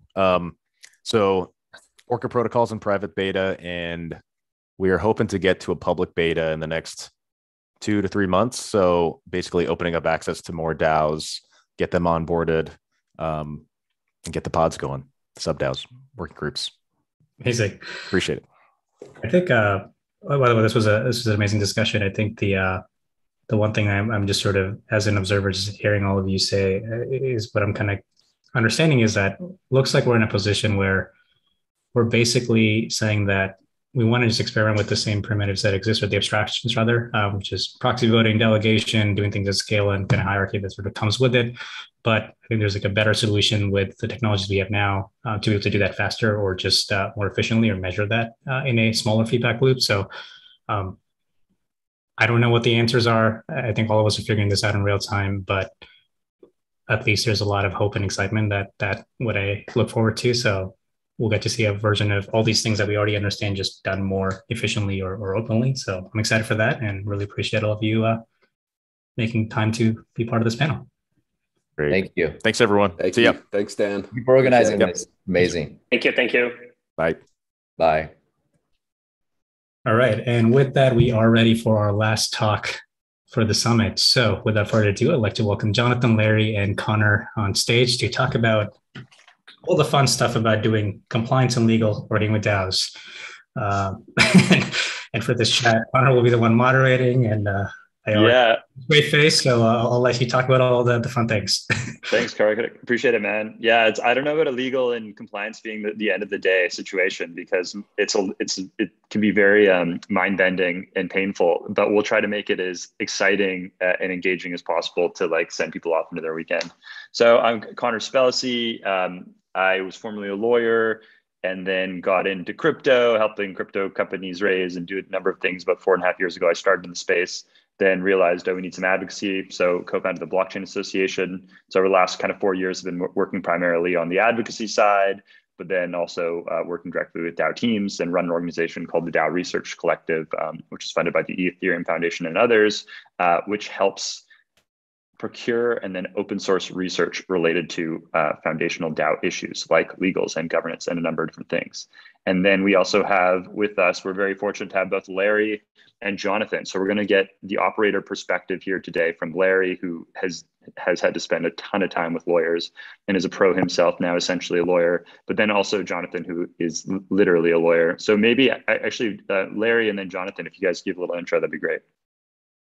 Yeah, I'm the only non-lawyer on this panel, so everything I say should be discarded for sure when it comes to legal. I'm the co-founder of Reverie. What we are is governance activists. So we work with DAOs very closely and help them scale, help them grow, and help them operationalize a little bit in a little bit more of a mature way than they are used to. And then prior to that, me and my co-founder were both venture investors. I was at Digital Currency Group. He was at Blockchain Capital. Cool. So I'm Jonathan Ip. I am the founder of Iterative Law. So unlike Connor, I'm still a lawyer and I still practice, and I am also probably mostly and almost completely degen as well. But I tend to work with a lot of crypto and blockchain companies in helping them figure out how to get to the market, get their projects running, and also doing things in a compliant manner. And part of the fun in working in this space is how quickly things change and how quickly you have to sort of think through issues and try to do things in the best way you can, given the knowledge in front of you. So constantly changing landscape and lots of fun. Thanks, guys. And so, of course, nothing here is legal advice. But starting with Jonathan and then moving to Larry, I would love to hear, this is going to be a broad question, but what are the most pressing legal issues facing DAOs today? I'd say from my perspective, the pressing legal issue is just figure out how exactly is a DAO sort of put together? How does it work from a legal perspective? And how does it interact with the meat space, right? Like, because everyone talks about using governance tokens and providing community the opportunity to vote and to provide direction for, say, the network or the project. But how does that exactly connect with, the real world? How does it work with, say, banking? How does it work with hiring people and delegating authority to people? And so I think those are kind of questions that we're all sort of struggling with. We're trying to take existing frameworks and trying to mash them in. We've got some innovations around trying to build new frameworks, but sometimes the new frameworks just look like old frameworks. And so I think there's a lot that still needs to be done here and a lot that we can sort of think through. Larry, what do you think? I totally agree with what Jonathan has said. I guess I'll try to cover this from a non-lawyer operator perspective, but at a really high level, right? A lot of the structure a lot of teams use is they put their whole treasury into this smart contract, which is controlled by the circulating supply. And that smart contract has no legal wrapper around it. And so whenever you want to do stuff with the real world, with the meat space, like maybe, sign a contract or hire someone or maybe acquire a company, you're not really able to do that because there is no legal entity to interface with against the DAO. And that really is a huge challenge. Now, I think a lot of teams, technical teams, when they start the DAO stuff, they're like, we'll figure this out later. And then when the later comes, that's when shit hits the fan and things need to get operationalized and challenges and problems really begin. The other weird, thorny problem, I would say, is actually, it's not sexy at all, but it's tax related. It's just figuring out how to manage the treasury in a way where you're clear on what taxes you're due or don't have to pay. And a lot of teams do have a lot of trouble with that. Yeah, those are interesting ones. And it's what I'm finding too is with teams that I chat with, and I did a survey related to an event that we ran last summer with Bankless and with the help of ETH Global and Stanford and others, where Larry spoke at too. But the idea of the event was focused around like the issues that DAOs face on the governance and legal side and treasury management side as well. But afterwards did a survey, figured out that what hit DAOs, legal was one of the biggest issues for DAOs generally, but almost the things that were not yet being addressed properly or at all in the ecosystem were the things that were like the real plumbing, the real background infrastructure, the structuring that is often the most painful stuff to do. So Larry, you talked about taxes. And I know that's a huge sticking point for a lot of DAOs and DAO treasuries. Like when they're thinking about how they distribute funding, is that a taxable event? And if it's a taxable event, is there a tax regulator to which they have to provide funding? And if they don't, are they going to be dinged for that, right? Or are they going to kind of gain the ire of the regulators in a way that they really don't want to? I'd go, even a step back on that is, the token sales, right?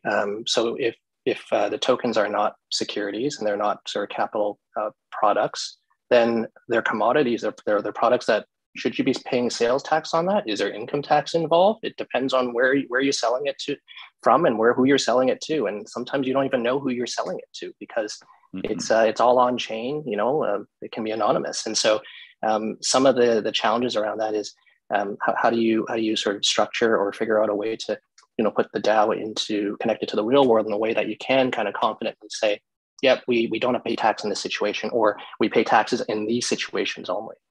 So those are some of the challenges. Yeah. And in thinking about what some jurisdictions are doing to address that, we're seeing some particularly smaller jurisdictions that are quickly providing clarification, right? Like the bigger EUs and the US they're doing their own thing, but they're not going to be providing the very detailed regulations that, for instance, maybe Cayman or other jurisdictions can provide. So with this question, I'd love to get Larry's thoughts first and then Jonathan. But Larry, from your perspective as an operator, what are some of those the most common DAO legal structures that you're seeing founders tend towards, and why do you think they're being favored? The first thing I will say is, for any founders listening, is the in vogue structure that's recommended by lawyers, like it's often what's in vogue today may not be in vogue 5 years from now, 10 years from now. You saw a lot of various structures used in 2017, 2016 that today lawyers would tell you do not use, run away from it like the enemy. And so it's good to generally have a state of mind, approach the structure with a state of mind that, hey, this may change. This is just the thing that's in vogue today, and it may or may not stick around in the long term, because frankly, no one really knows, and a lot of it is an emergent thing based on what the policymakers in the jurisdiction where you're structured think about the structure. But with that said, most of the structures we see, it's a lot of offshore entities, and I think a lot of people get scared whenever they hear offshore, like they have Panama Papers, that sort of stuff in their head. But a lot of it is it's stuff like Cayman entities, BVI. There's a new Guernsey Trust that we can chat about later that people are using. But there's generally tax-friendly jurisdictions that people use that have really good counsel. So whenever you want to structure stuff, you can rely on very competent lawyers to help you do that. And I'm sure Jonathan can speak way more about it than I can. But those are the entity types that we see most often. Yeah, that's basically sort of the flavors that are pretty popular these days. So Cayman, BVI. It's funny you mentioned Panama Papers. I think Panama foundations are also kind of looked at as a quick and sort of way of sort of getting a structure in place. And I think they all have interesting benefits. So the big one that you're talking about, the tax efficiencies or the fact that they're in zero tax jurisdictions, is actually helpful with that tax question, because if you don't have to pay capital gains tax or income tax on it or sales tax on anything you do, then you're good, right? Like assuming that you can actually kind of say you are actually operating in that jurisdiction and everything. But I think some of the benefits around, or I think maybe the reason why some people also gravitate towards particular structures like this is are they sort of conceptually, philosophically aligned with what you think a DAO should be doing? So like, for example, like some of these foundations structures, you don't have to have owners, right? You can have a board of directors or counselors, and then you've got, who sort of function as maybe your multi-stakeholders or as the people in the real world that operate for your entity. But because it's not owned by anybody, you don't have shareholders, you don't have members, it feels like it's owned by the community.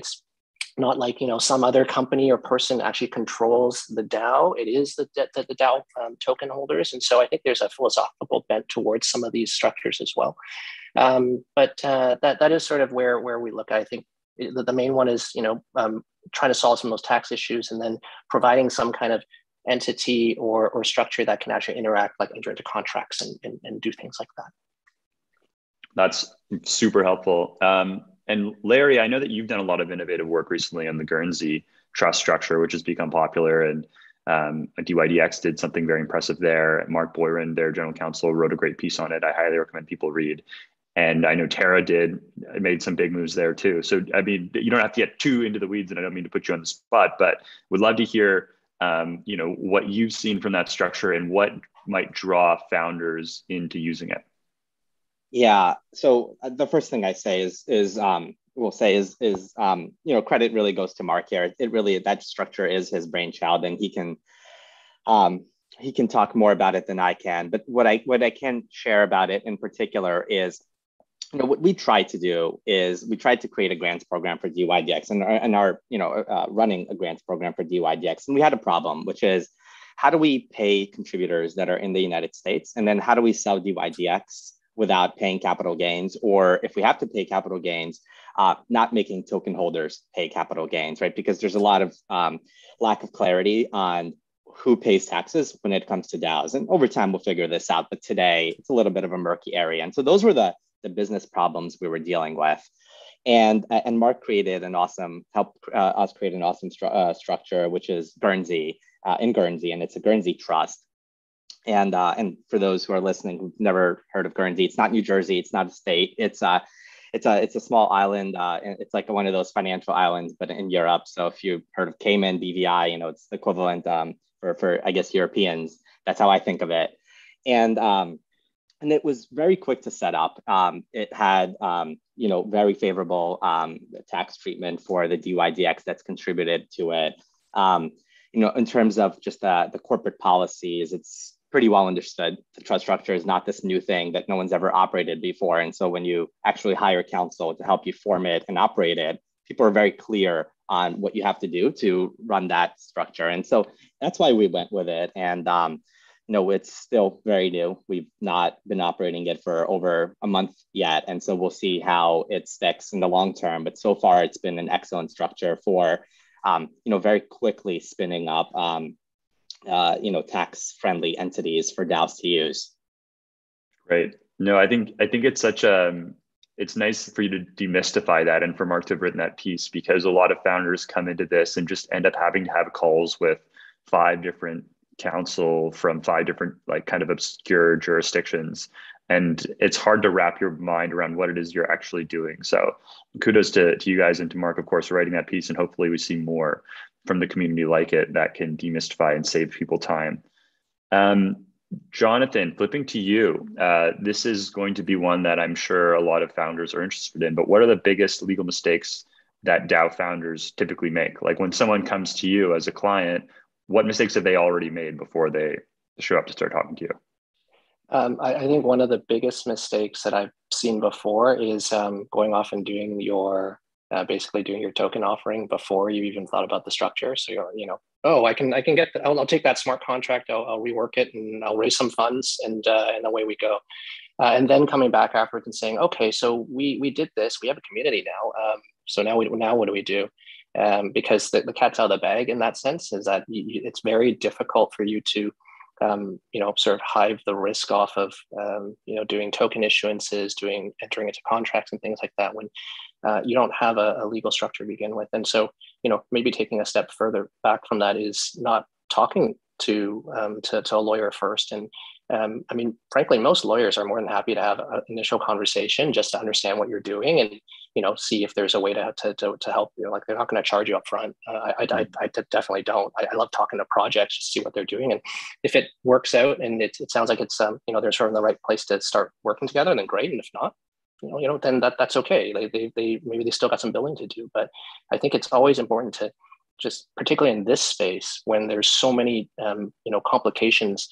The biggest complication is that the technology is global in nature, but the laws are jurisdictional. So you might think you're doing things perfectly fine in one country, but you might get in trouble in another country. And you might be in a gray area in a third country. And so just being thoughtful about that, or at least talking to someone who understands that there's, you should think about some of these things. And the other part would probably be the tax part as well, that we talked about, not realizing that, what you've done may have actually caused you to, create a massive tax bill for yourself or for your token holders. Yeah, that's great. And I think making sure that when you talk to that lawyer, that is a crypto native lawyer who has experience in the space and is not just some corporate lawyer who's like, yeah, I'll set up a C Corp, we'll do the thing and you'll be good. Because I've chatted with a bunch of founders and I've experienced with organizations that I worked for previously that have been told to set up the wrong structure. And then it's an insanely complicated process to go from maybe a US structure to an offshore structure. And it doesn't make a lot of sense. So I think the people, we're going to have almost this founders who are doing their second crypto company, I think, who are going to do it better because they're going to appreciate that, I need to do a lot up front to save myself an insane headache later on that might actually jeopardize my own company. But it's worth it because I've now laid the infrastructure that allows for me to make a great case, potentially from a tax perspective, liability perspective, a number of different places. I'd also add, Connor, the difference between, say, 3 years ago and now, there are a lot more lawyers that actually sort of really understand the space, and maybe not all of them focus on it, 100% of the time. But you should definitely, to your point, do talk to somebody that has an understanding of crypto, blockchain, and just some of the issues around it, and get that initial conversation, right? It's just so you don't accidentally walk into something that you can't dig yourself out of. Yes. Yeah, just to add on to that, it's I think a lot of founders, they almost treat law as some rocket science that they can't wrap their head around, and they'll whatever advice they get from a lawyer, they'll just take it without actually questioning it and understanding it at a really high level. And I think it's really important, even if you're a technical founder and if you have no background in law, you actually have to understand at a high level what advice you're getting. You don't have to understand all the legal documents point by point, but having a high level mental model of what you are doing, what risks you are taking versus not taking is very important. And I feel like a lot of founders don't get as involved in the legal as they probably should.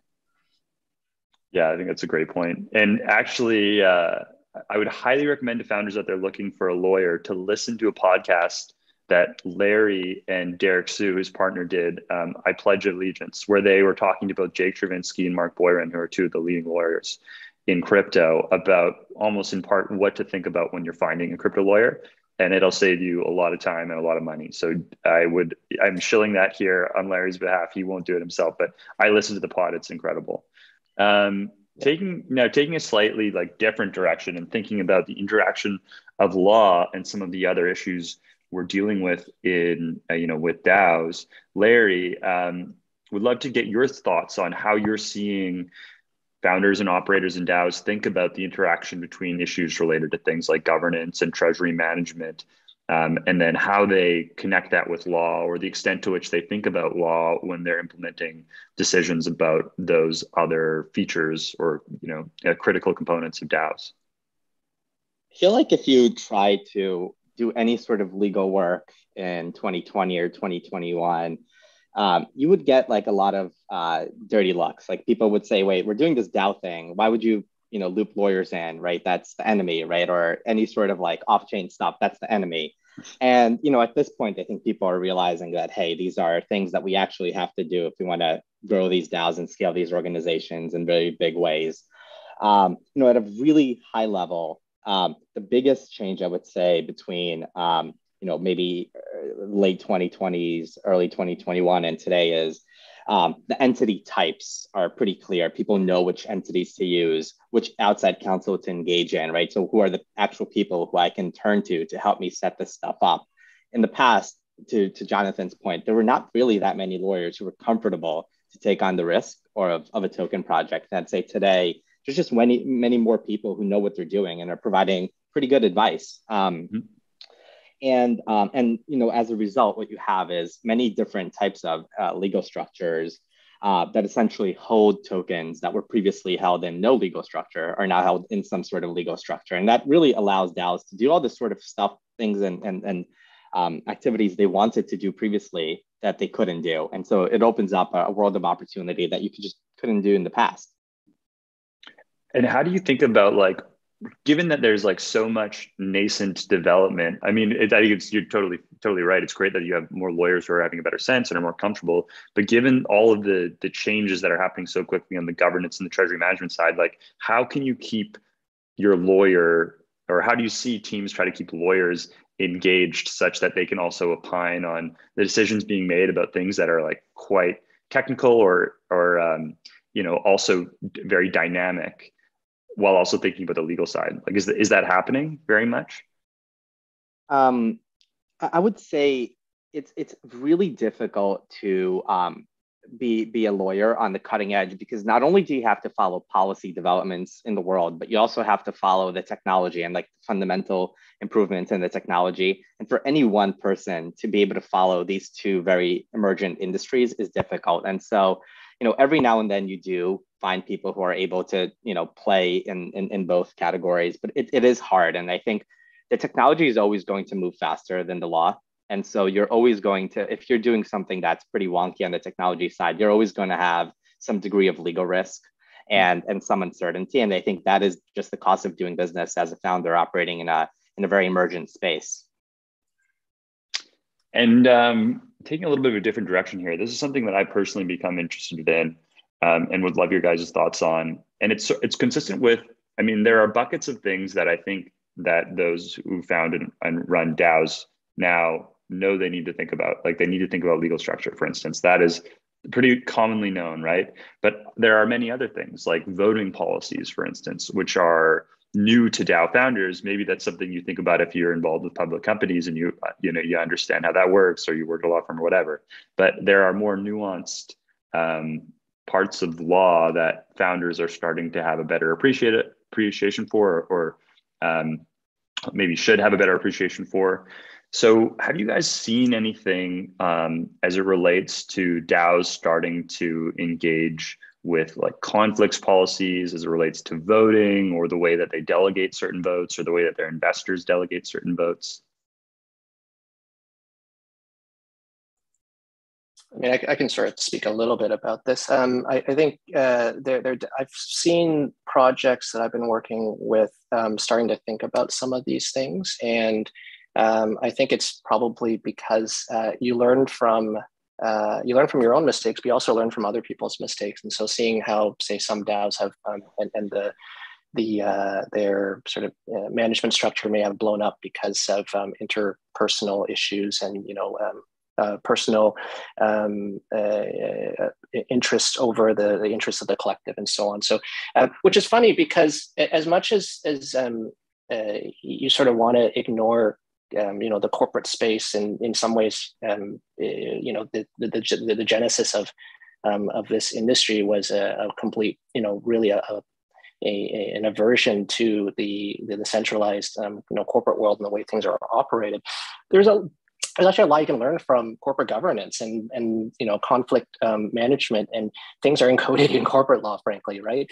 If you should not be voting on something that you have a personal interest in if you are part of a management committee or a subcommittee, right? Like that's actually entrenched in corporate law. And so those are like small things that if we sort of take some of the learnings from that, or at least some of the reasonings behind it, I think it'd be very interesting to kind of pull that back and put it back into the DAO sort of governance structures. And it's not to say we can't innovate on top of that, but let's learn from what we have and continue to build on that.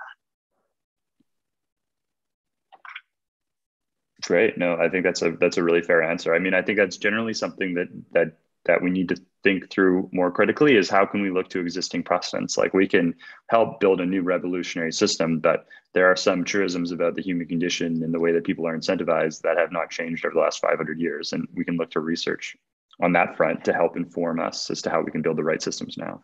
Yeah, and what's really cool, I think, is that the systems that we can build actually can provide more interaction, more direct control and power to people who are participating in DAOs, right?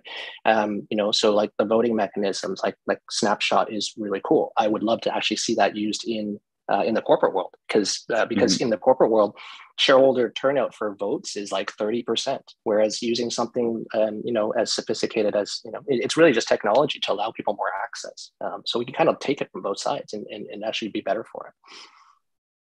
My sense is for stuff like this, while we're on that topic of conflicts of interest and more accountability, is generally when there's a boom and bust cycle, it's during the busts that a lot of the policy and the internal controls get created, right? You look at pretty much any industry, that's just how stuff works. But what you can do when you're in a boom period is just self-policing and self-regulation. And I'd say like some DAOs have this culture where they're not going to sue you if you have any sort of conflict of interest, but there's this policy, and it's almost like a cultural principle that, hey, by default, we will disclose conflicts. We don't have any responsibility to do so, but it's important to us. And so that's the honor code we're going to follow. And that, I think, gets you 95% of the way there. The bad apples will still, break the rules. But for the most part, I think stuff like that, while we're still in a period of really high growth, self-accountability and enforcement is really important. And it does get a lot of DAOs to a good place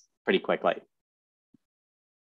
Yeah, I think it's it was a really good point. It's also hard. It's very hard in this space, given that so many people work for so many projects. It presents a new challenge that hasn't usually existed in the corporate world, or at least not to the same extent, right? Right. And but what's funny is that we have policies now about board members being on too many public boards because of that issue.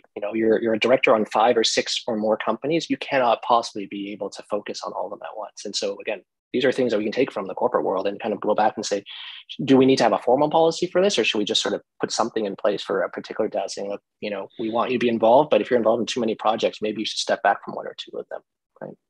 Totally. And when you have like I've been in a bunch of board meetings that have these formal policies, but the board members are asleep at the wheel, right? And so just because you have rules doesn't mean people actually follow them. Absolutely, you're right. That's absolutely true.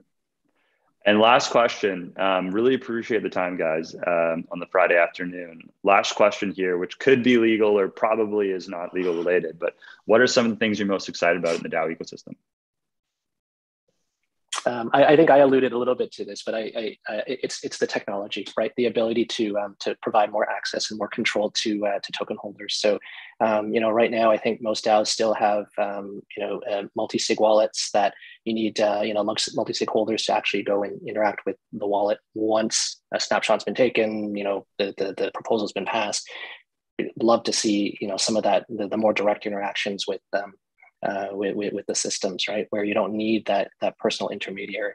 It'd be really cool to see it, to see, I think, as a token holder, to see that my vote and passing of a proposal directly results in an action.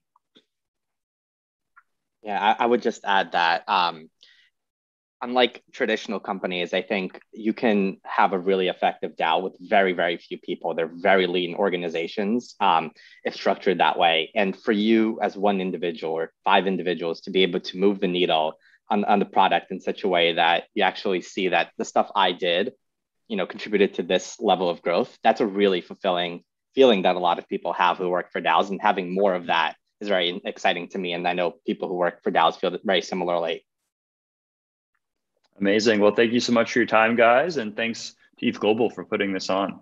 So I'll pass it back over to you, Kartik. I was going to say, I want to also make sure, Connor, you get a chance to answer the same question. I'd love to hear your thoughts too. What am I most excited for in the DAO ecosystem? What I'm most excited for, honestly, is the opportunity to collectively work on improving the DAO ecosystem. Like, I think that crypto enables us to do much more cooperation and collaboration as it relates to building out the industry in a way that we would never see in like traditional private companies. Obviously the tooling it enables, but also the spirit and the mission of the people who are working in crypto, such that I'm excited to see this community scale at a faster rate than any other sort of similar organizational structure we've ever seen. This is awesome. I think this is a pretty good way to summarize kind of what 500 people are going to be hacking on in the next 48 hours. So we'll keep you posted on everything that comes out. Well, Jonathan, Larry, Connor, thank you so much for that amazing talk, and looking forward to having you join us again in the future. Sounds great. Good luck in the hack, everyone. Peace. Yeah, take care. Thanks, everyone. Good luck. All right, well, that brings us to the end of our summit. And I want to thank everybody who watched everything, engaged with us, asked amazing questions, and honestly is still participating in the hackathon and working on interesting projects. We're going to still resume a handful of workshops right after this. But in the meantime, I want to wish everybody happy hacking, and we'll all see you on the Discord, and we'll see you all here again on the live stream this Sunday to showcase all the amazing projects that came out of it in about 48 hours. So with that, enjoy some lo-fi beats, and we'll see you all soon. Take care, everybody.